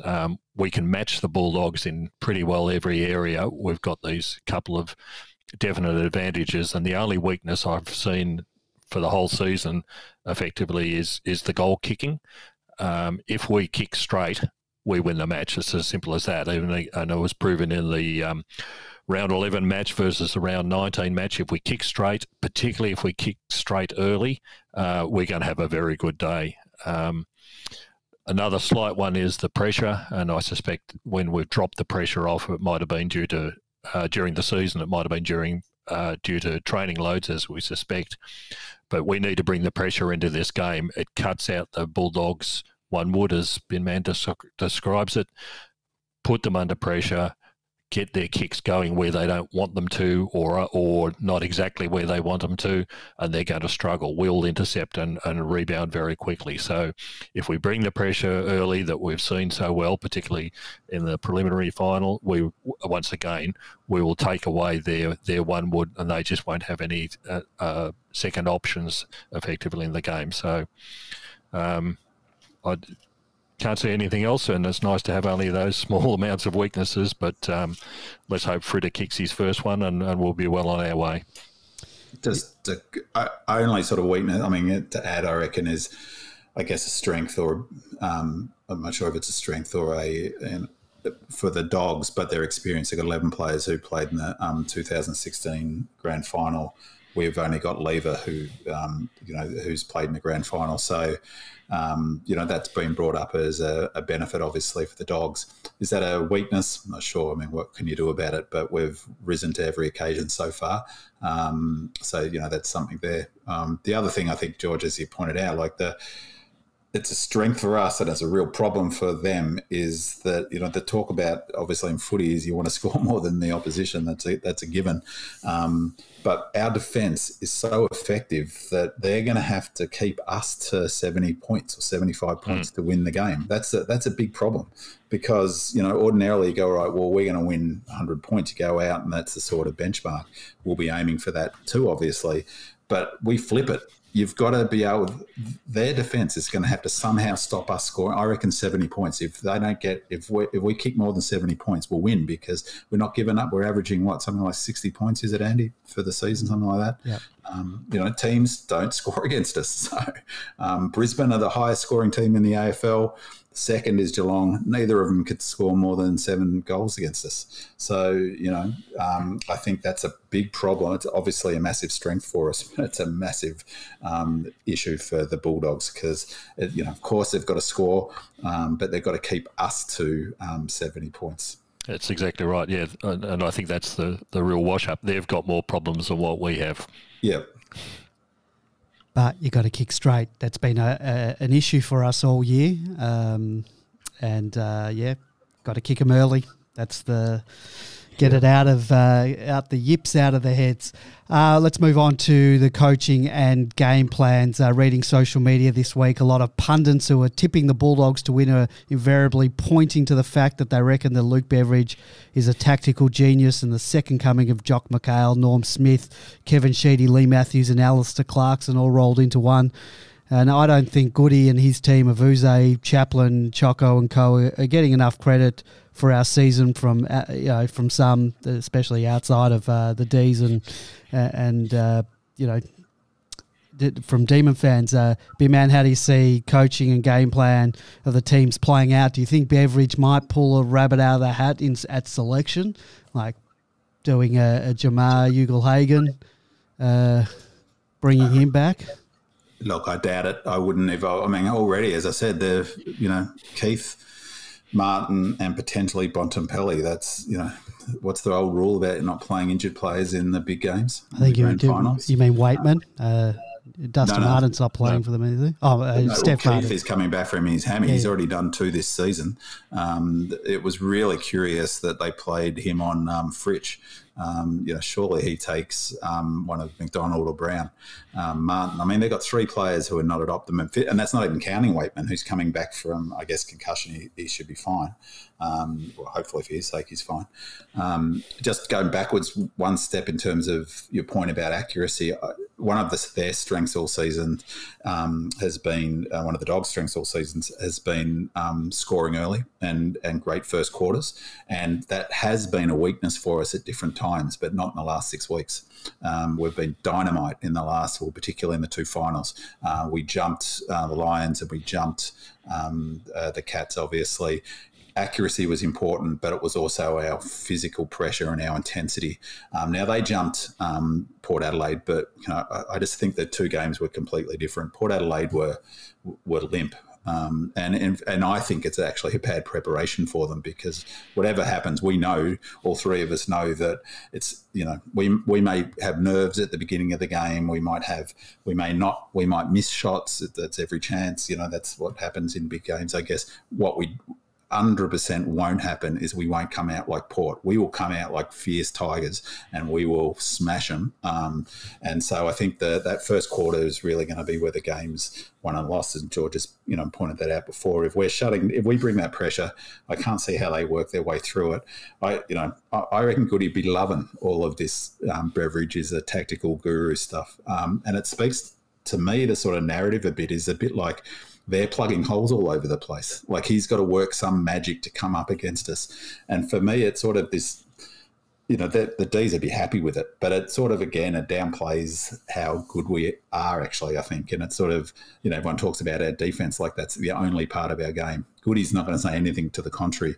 But I don't know about you guys. It's been remarkable how confident Goody has been. If you take away he's not really a ranter and raver, but he's been very positive in the way he's talking about our chances. So will Beveridge bring a wild card? I wouldn't have thought they can. I'd love for them to do something like that, because to me that's a sign of desperation, not of confidence. And to be honest, a lot of the messaging out of there, this whole us against them narrative, surely that's got a limit, and I think that limit will be found out, at 7:15 Eastern Standard Time on Saturday night when we smash into them in that first quarter. So, in terms of the game plan. One of the things that I love about Goody and his time at the club is, if we go back to 2017, on Demon Land, it was a joke. It was a running joke about, this idea that he said right from the beginning of his tenure as coach, is that he wants to implement a game plan that is identifiable, that Melbourne fans can come along and know what they're going to get, and we'll be proud of the boys' effort, and if nothing else, they'll get the effort week in, week out, and we're there. That's exactly what we've got. So, there's all sorts of stats of the way we play. We've talked about it all season. We've talked about it tonight.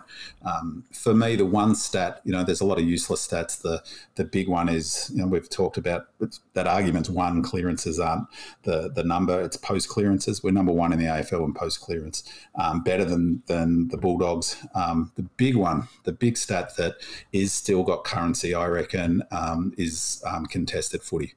We were plus 25, I think, or plus 22 against the Cats, similar against the Lions. We were way up contested possessions after the first quarter.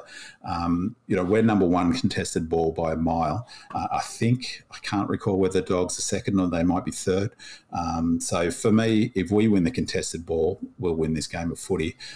So there's all of the tactical stuff around that.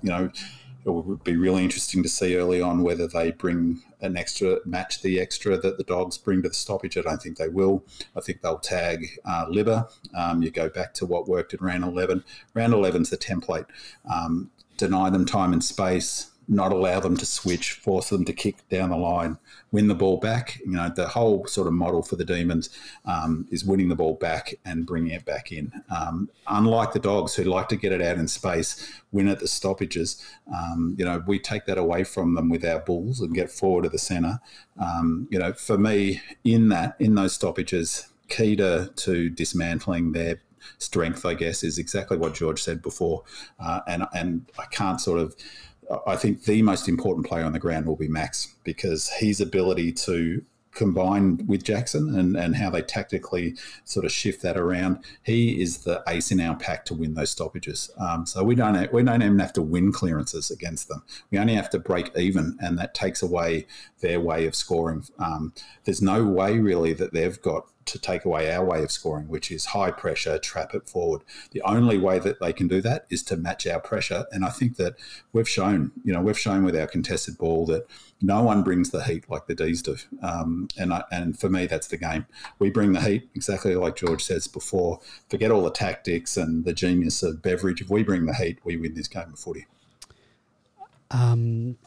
Just while we're talking about Goodwin, congratulations to Simon Goodwin. He was the recipient of this year's AFL Coaches Association Senior Coach of the Year award. So nice feather in the cap for him, and hopefully he can cap it off with a premiership medallion as well. George, did you want to add anything to the tactics discussion? No, that Bin Man summed it all up. It is all about the pressure and those critical aces like Max Gawn, but it is all about the pressure. We bring the pressure, it takes them apart. It's as simple as that. They won't have any response to it. And the thing about that model that we've built is that it's pressure resistant. So because they're so well drilled in it, they all know where each other's supposed to be. All of that pointing, all of that training, 4 or 5 years, this isn't a one-season thing. This is since 2017 and probably before that, right back to when Ruzi came in and said, defence first, let's stop them scoring, through to now. This is a journey of 6-7 years. And that's why that's the model he's been talking about, a model that stands up in finals. So even when they get momentum, that's been a secret to our success this year. Even when the opposition get momentum, and at some point the Dogs 100% will, they can't take advantage of it fully. So, remember the Lions had that patch. They could only score 2 goals. The Cats had 10 minutes in the, the second quarter. They could only score 2 or 3 or 2 goals in that patch of footy. It's been the theme right through the season. Teams can't get a hold of us, which is why that round 23 burst of goals was such an outlier, wasn't it? It was like, whoa, this is such a shock, because all season, no one, they're probably the only team that has been able to score against us and break us down all season was Adelaide in that the first game we played against them. Optus Stadium for the first time in VFL AFL history. The grand final is being played in Perth, and it's only the second time it's going to be played outside of Victoria. The D's have been based in Perth and out of quarantine for a lot longer than the Doggies, as we mentioned. Doggies were shipped all over the country over the past month. Can you guys see any of the teams having that advantage? It looks like we've got a bit of the advantage of playing in Perth, and in particular at Optus Stadium. We've had a couple of games there now. We spoke to Purdy last night, and he talked about how we chose to go to Perth, and that was why it was so important that we finished top, so we would have sort of that choice, because we knew we'd have to get out of Dodge in Victoria and move, and we based ourselves in Perth, had to play the first final in Adelaide, but since then we've spent sort of time in one place, so we've been a lot more settled. George, what are your thoughts on that? I think you've summed it all up. Purdy was quite adamant in that interview about the advantage that we had by being in Perth, the access to Optus Stadium, having played a game there. And I think the only other real advantage that's perhaps not known, as I suspect, that we will have a superior number of supporters at the ground cheering us on as opposed to the Dogs. So it's set up perfectly for us more so than them. But at the end of the day, these are the top 2 teams in the competition as far as I'm concerned. I think it'll be there won't be any real advantage from playing necessarily on that ground. There might be bits at the edge, but not much more. Yeah, I tend to think that it actually is quite an advantage to us, George, in the sense that our model is built for the G, and it's like you talked about last week or the week before, and around the dimensions of the ground, is that it really, the space of the Optus Oval ups our comparative advantage in terms of our defensive system. And, I can't get away from the fact that Martin will be tailing Max all day. Max will use that space and run him into the ground. Keith, similarly, will have to chase Brown and McDonald up the ground, or even if Fritsch gets up the ground as well, if he ends up being on Fritsch again. Bontempelli, if he's not 100%, forces players like Bailey Smith, if he wants to get back in defence, well, he's going to have to, he'll be gas running back into getting in the forward line. I think our superior fitness and our game plan is a major advantage to playing at Optus Oval, and that's even leaving aside our familiarity with it and the fact that they've clearly made it sort of psychologically a home ground as well. So I think that's another big tick for us.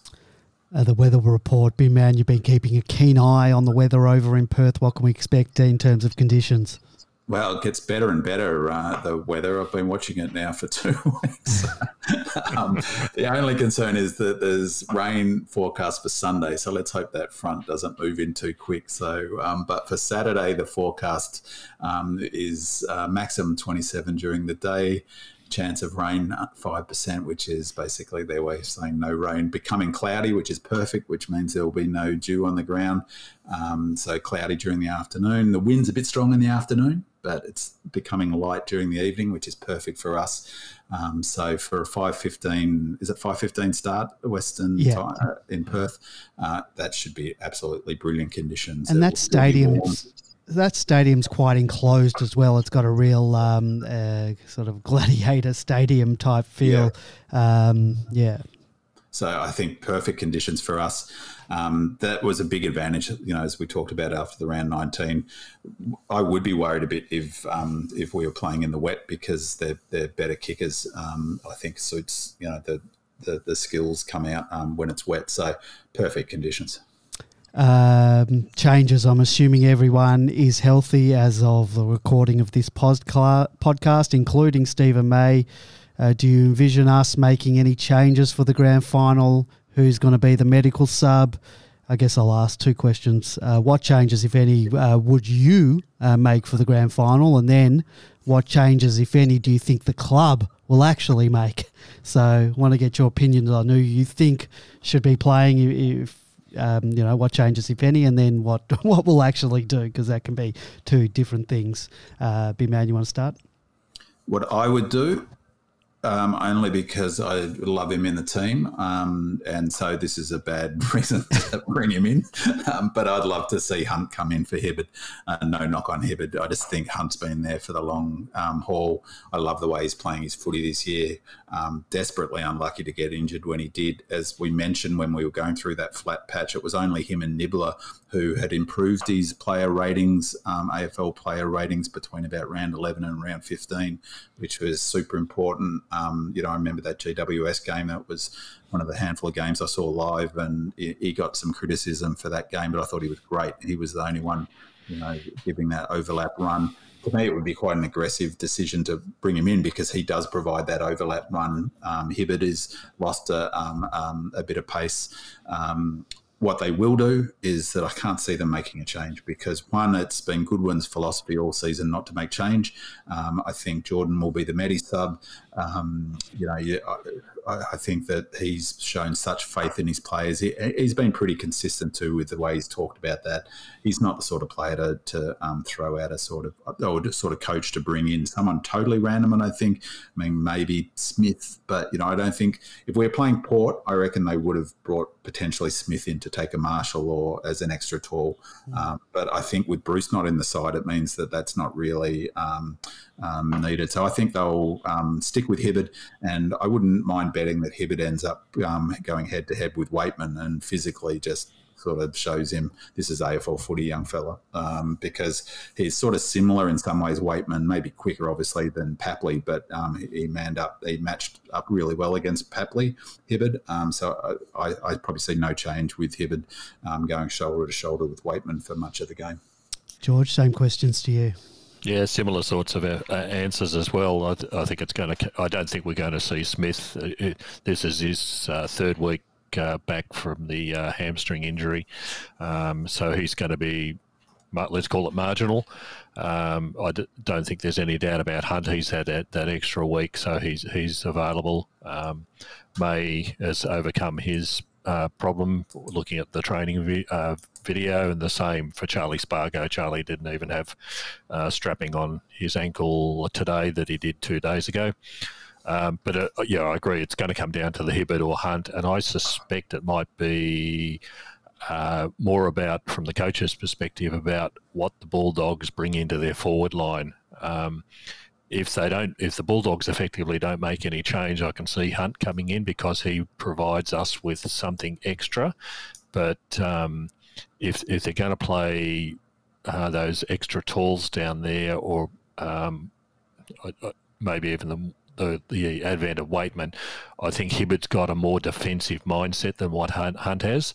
So it's about the assessment that the coaches will make about what's needed on the day, sort of thing. So, Hibberd or Hunt, 6 of one, half dozen the other in a way. Both have got their advantages. Both have got some talents that are different. So coaches, once again, have got some very difficult decisions to make. Before we go into the final part of the show tonight, we're going to do some predictions. But before we do that, there is an open training session on Friday at Optus Stadium. I believe the Demons you have to buy tickets to it. So if you are in Perth and you're keen to go down, you do have to buy tickets. I think there's 25,000 tickets available to view a training session of first the D's and then the Bulldogs. I think it's time for interstate people, particularly the people from Perth and the people from Adelaide who are travelling over to Perth to go to the grand final. It's your time to repay people like George, who goes down to pre-season training. Couldn't, obviously, this year with COVID, but George, Sati, and others. I've been down before to give some training reports. So this is a perfect time for our Western Australian listeners and members of Demon Land, South Australians, get down to training and give us a training report. We'd love. No doubt the club will cover it, but it's always nice to have that sort of eye of a track watcher giving us not sugarcoating it. Except Andy, that's not the one you want to send Demon Landers to. The one you want to send Demon Landers to is tomorrow. That's going to be the last big hit out, I understand, before the grand final. Are you allowed to go to those sessions? I wasn't sure whether they're open or not. I don't know. I mean, the talk I've heard is that there's a chain mesh bench, but you can look through it, So that's what people have had to do at Casey. So. All right, get down there, guys, and give us a report. No excuse. Maybe Perth people don't like to travel the 40-odd kilometres up to Joondalup. I don't know. But time to replay the Casey, isn't it? Yeah, exactly. Yep. All right, prediction time, guys. Regular listeners to this podcast will be well aware that my prescient abilities are pretty weak. My latter predictions were a dismal failure as we're coming into the home straight. And when it comes to footy tipping, my OCD and superstition had me successfully tipping against the Ds, even in matches that I knew we couldn't possibly lose. So I think it's best that I recuse myself from making an official prediction lest I offend anyone based on some psychological war games that I'm playing out in my own mind. So I'm not going to make it. You have to make a tip. How can I make a tip? How can I not tip the? I want the Ds to win. Like I can't say. Look, I actually think we're a very good chance to win. I'm often very negative when it comes to Ds, but I recognise we've got more so than any other grand final I've ever been to have I been confident. But I also know that the Bulldogs can just as easily win this game. As George mentioned, a very even teams, and I do know we can win. I can envision in my head all the players getting up and accepting their medals and Gorney lifting the cup. I can see that in my head. I couldn't say the same for 2000. So, yeah, my confidence level is up. But, look, I'll pick the Ds. Ds are going to win. Oh, thank you. There we go, George. We've got it. Well, that means if it goes by my footy tipping, it just means I just did a kiss of death. That's the first step, is admitting you got a problem. I definitely have a problem. There's my issues run deep with this scarring from this football club. We've got it on tape, Andy. You tip the Ds. And we've now got someone to blame if we lose. Yeah, well, there you go. And you can blame Big Man for forcing my hand there. Big Man, give me your predictions for the match. You also you wanted to not take someone for the Norm Smith, or look. As being objective as possible and looking at it sort of as cold-eyed and as a punter looking at it the lens that I would if I was looking at through that lens. Our form, we've won the last 6 games. As I said, we've averaged north of 100 points. We're as fit as a list as we're ever going to have coming into a grand final. I believe we're the best team in the AFL by a long way. I think we're underrated, if that makes sense. I think time will look back and go, right, okay, they were a pretty good team. Why didn't we see this? I think that the Dogs have got a lot of sort of issues that they've got to overcome, whereas we're in brilliant space. I can't see us struggling with that idea of the break and the rust and all of that stuff. I just don't see that as a problem, partly because of our model. Like, the model is bomb-proof in many ways. You just got to bring the heat. I would be really disappointed if we don't bring the heat. If we lose the game, it'll be because the Dogs play out of their skin. And if they do and play at a level that beats us, then, whilst they'll be crushed and go into my shell for 6 months probably, then, all hats off to them. But I can't see that happening. I think the first quarter will be critical, as it always is in big games. I think that, the way we'll play is to match them at the contest, to win the contested ball, to stop their stoppage, make sure that we minimise the scores from stoppage, and that we'll do what we've done to teams all season. We'll get on top, and I wouldn't mind betting it goes much the same way as perhaps not the prelim, but certainly the qualifying final. So I'm predicting a 47-point win, where we're 30 points up at halftime. They come at us hard at third quarter time. We hold them and we kick away in the last quarter. Norm Smith, I reckon there's some good opportunities there. David King said during the week, since 1990, no one under 190 centimetres has won the Norm Smith. So I thought, well, that was good that he was earning his dollars there, counting that backwards. But I bet you he didn't come up with it. Maxi's, if you play something like prelim, he's going to win the Norm Smith because it was extraordinary, but I can't see it.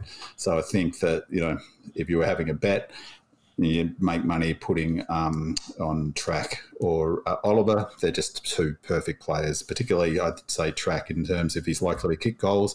But the Smoky, I reckon, is really good value is Jack Viney. He's currently $21. And he's the sort of player that is a huge chance to win a Norm Smith. He's a bit similar to Shuey, the way he plays in and under, aggressive, in the face of the opposition.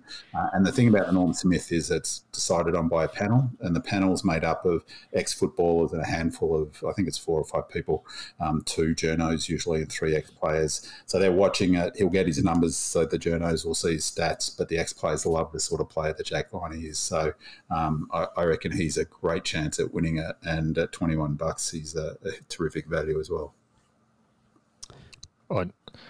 I now understand why betting companies make lots of money. So we've got the Demons winning by 47 and Jack Viney as a $21 bet. So, okay. However, similarly, I think this weekend the Norm Smith curse will be lifted for the club.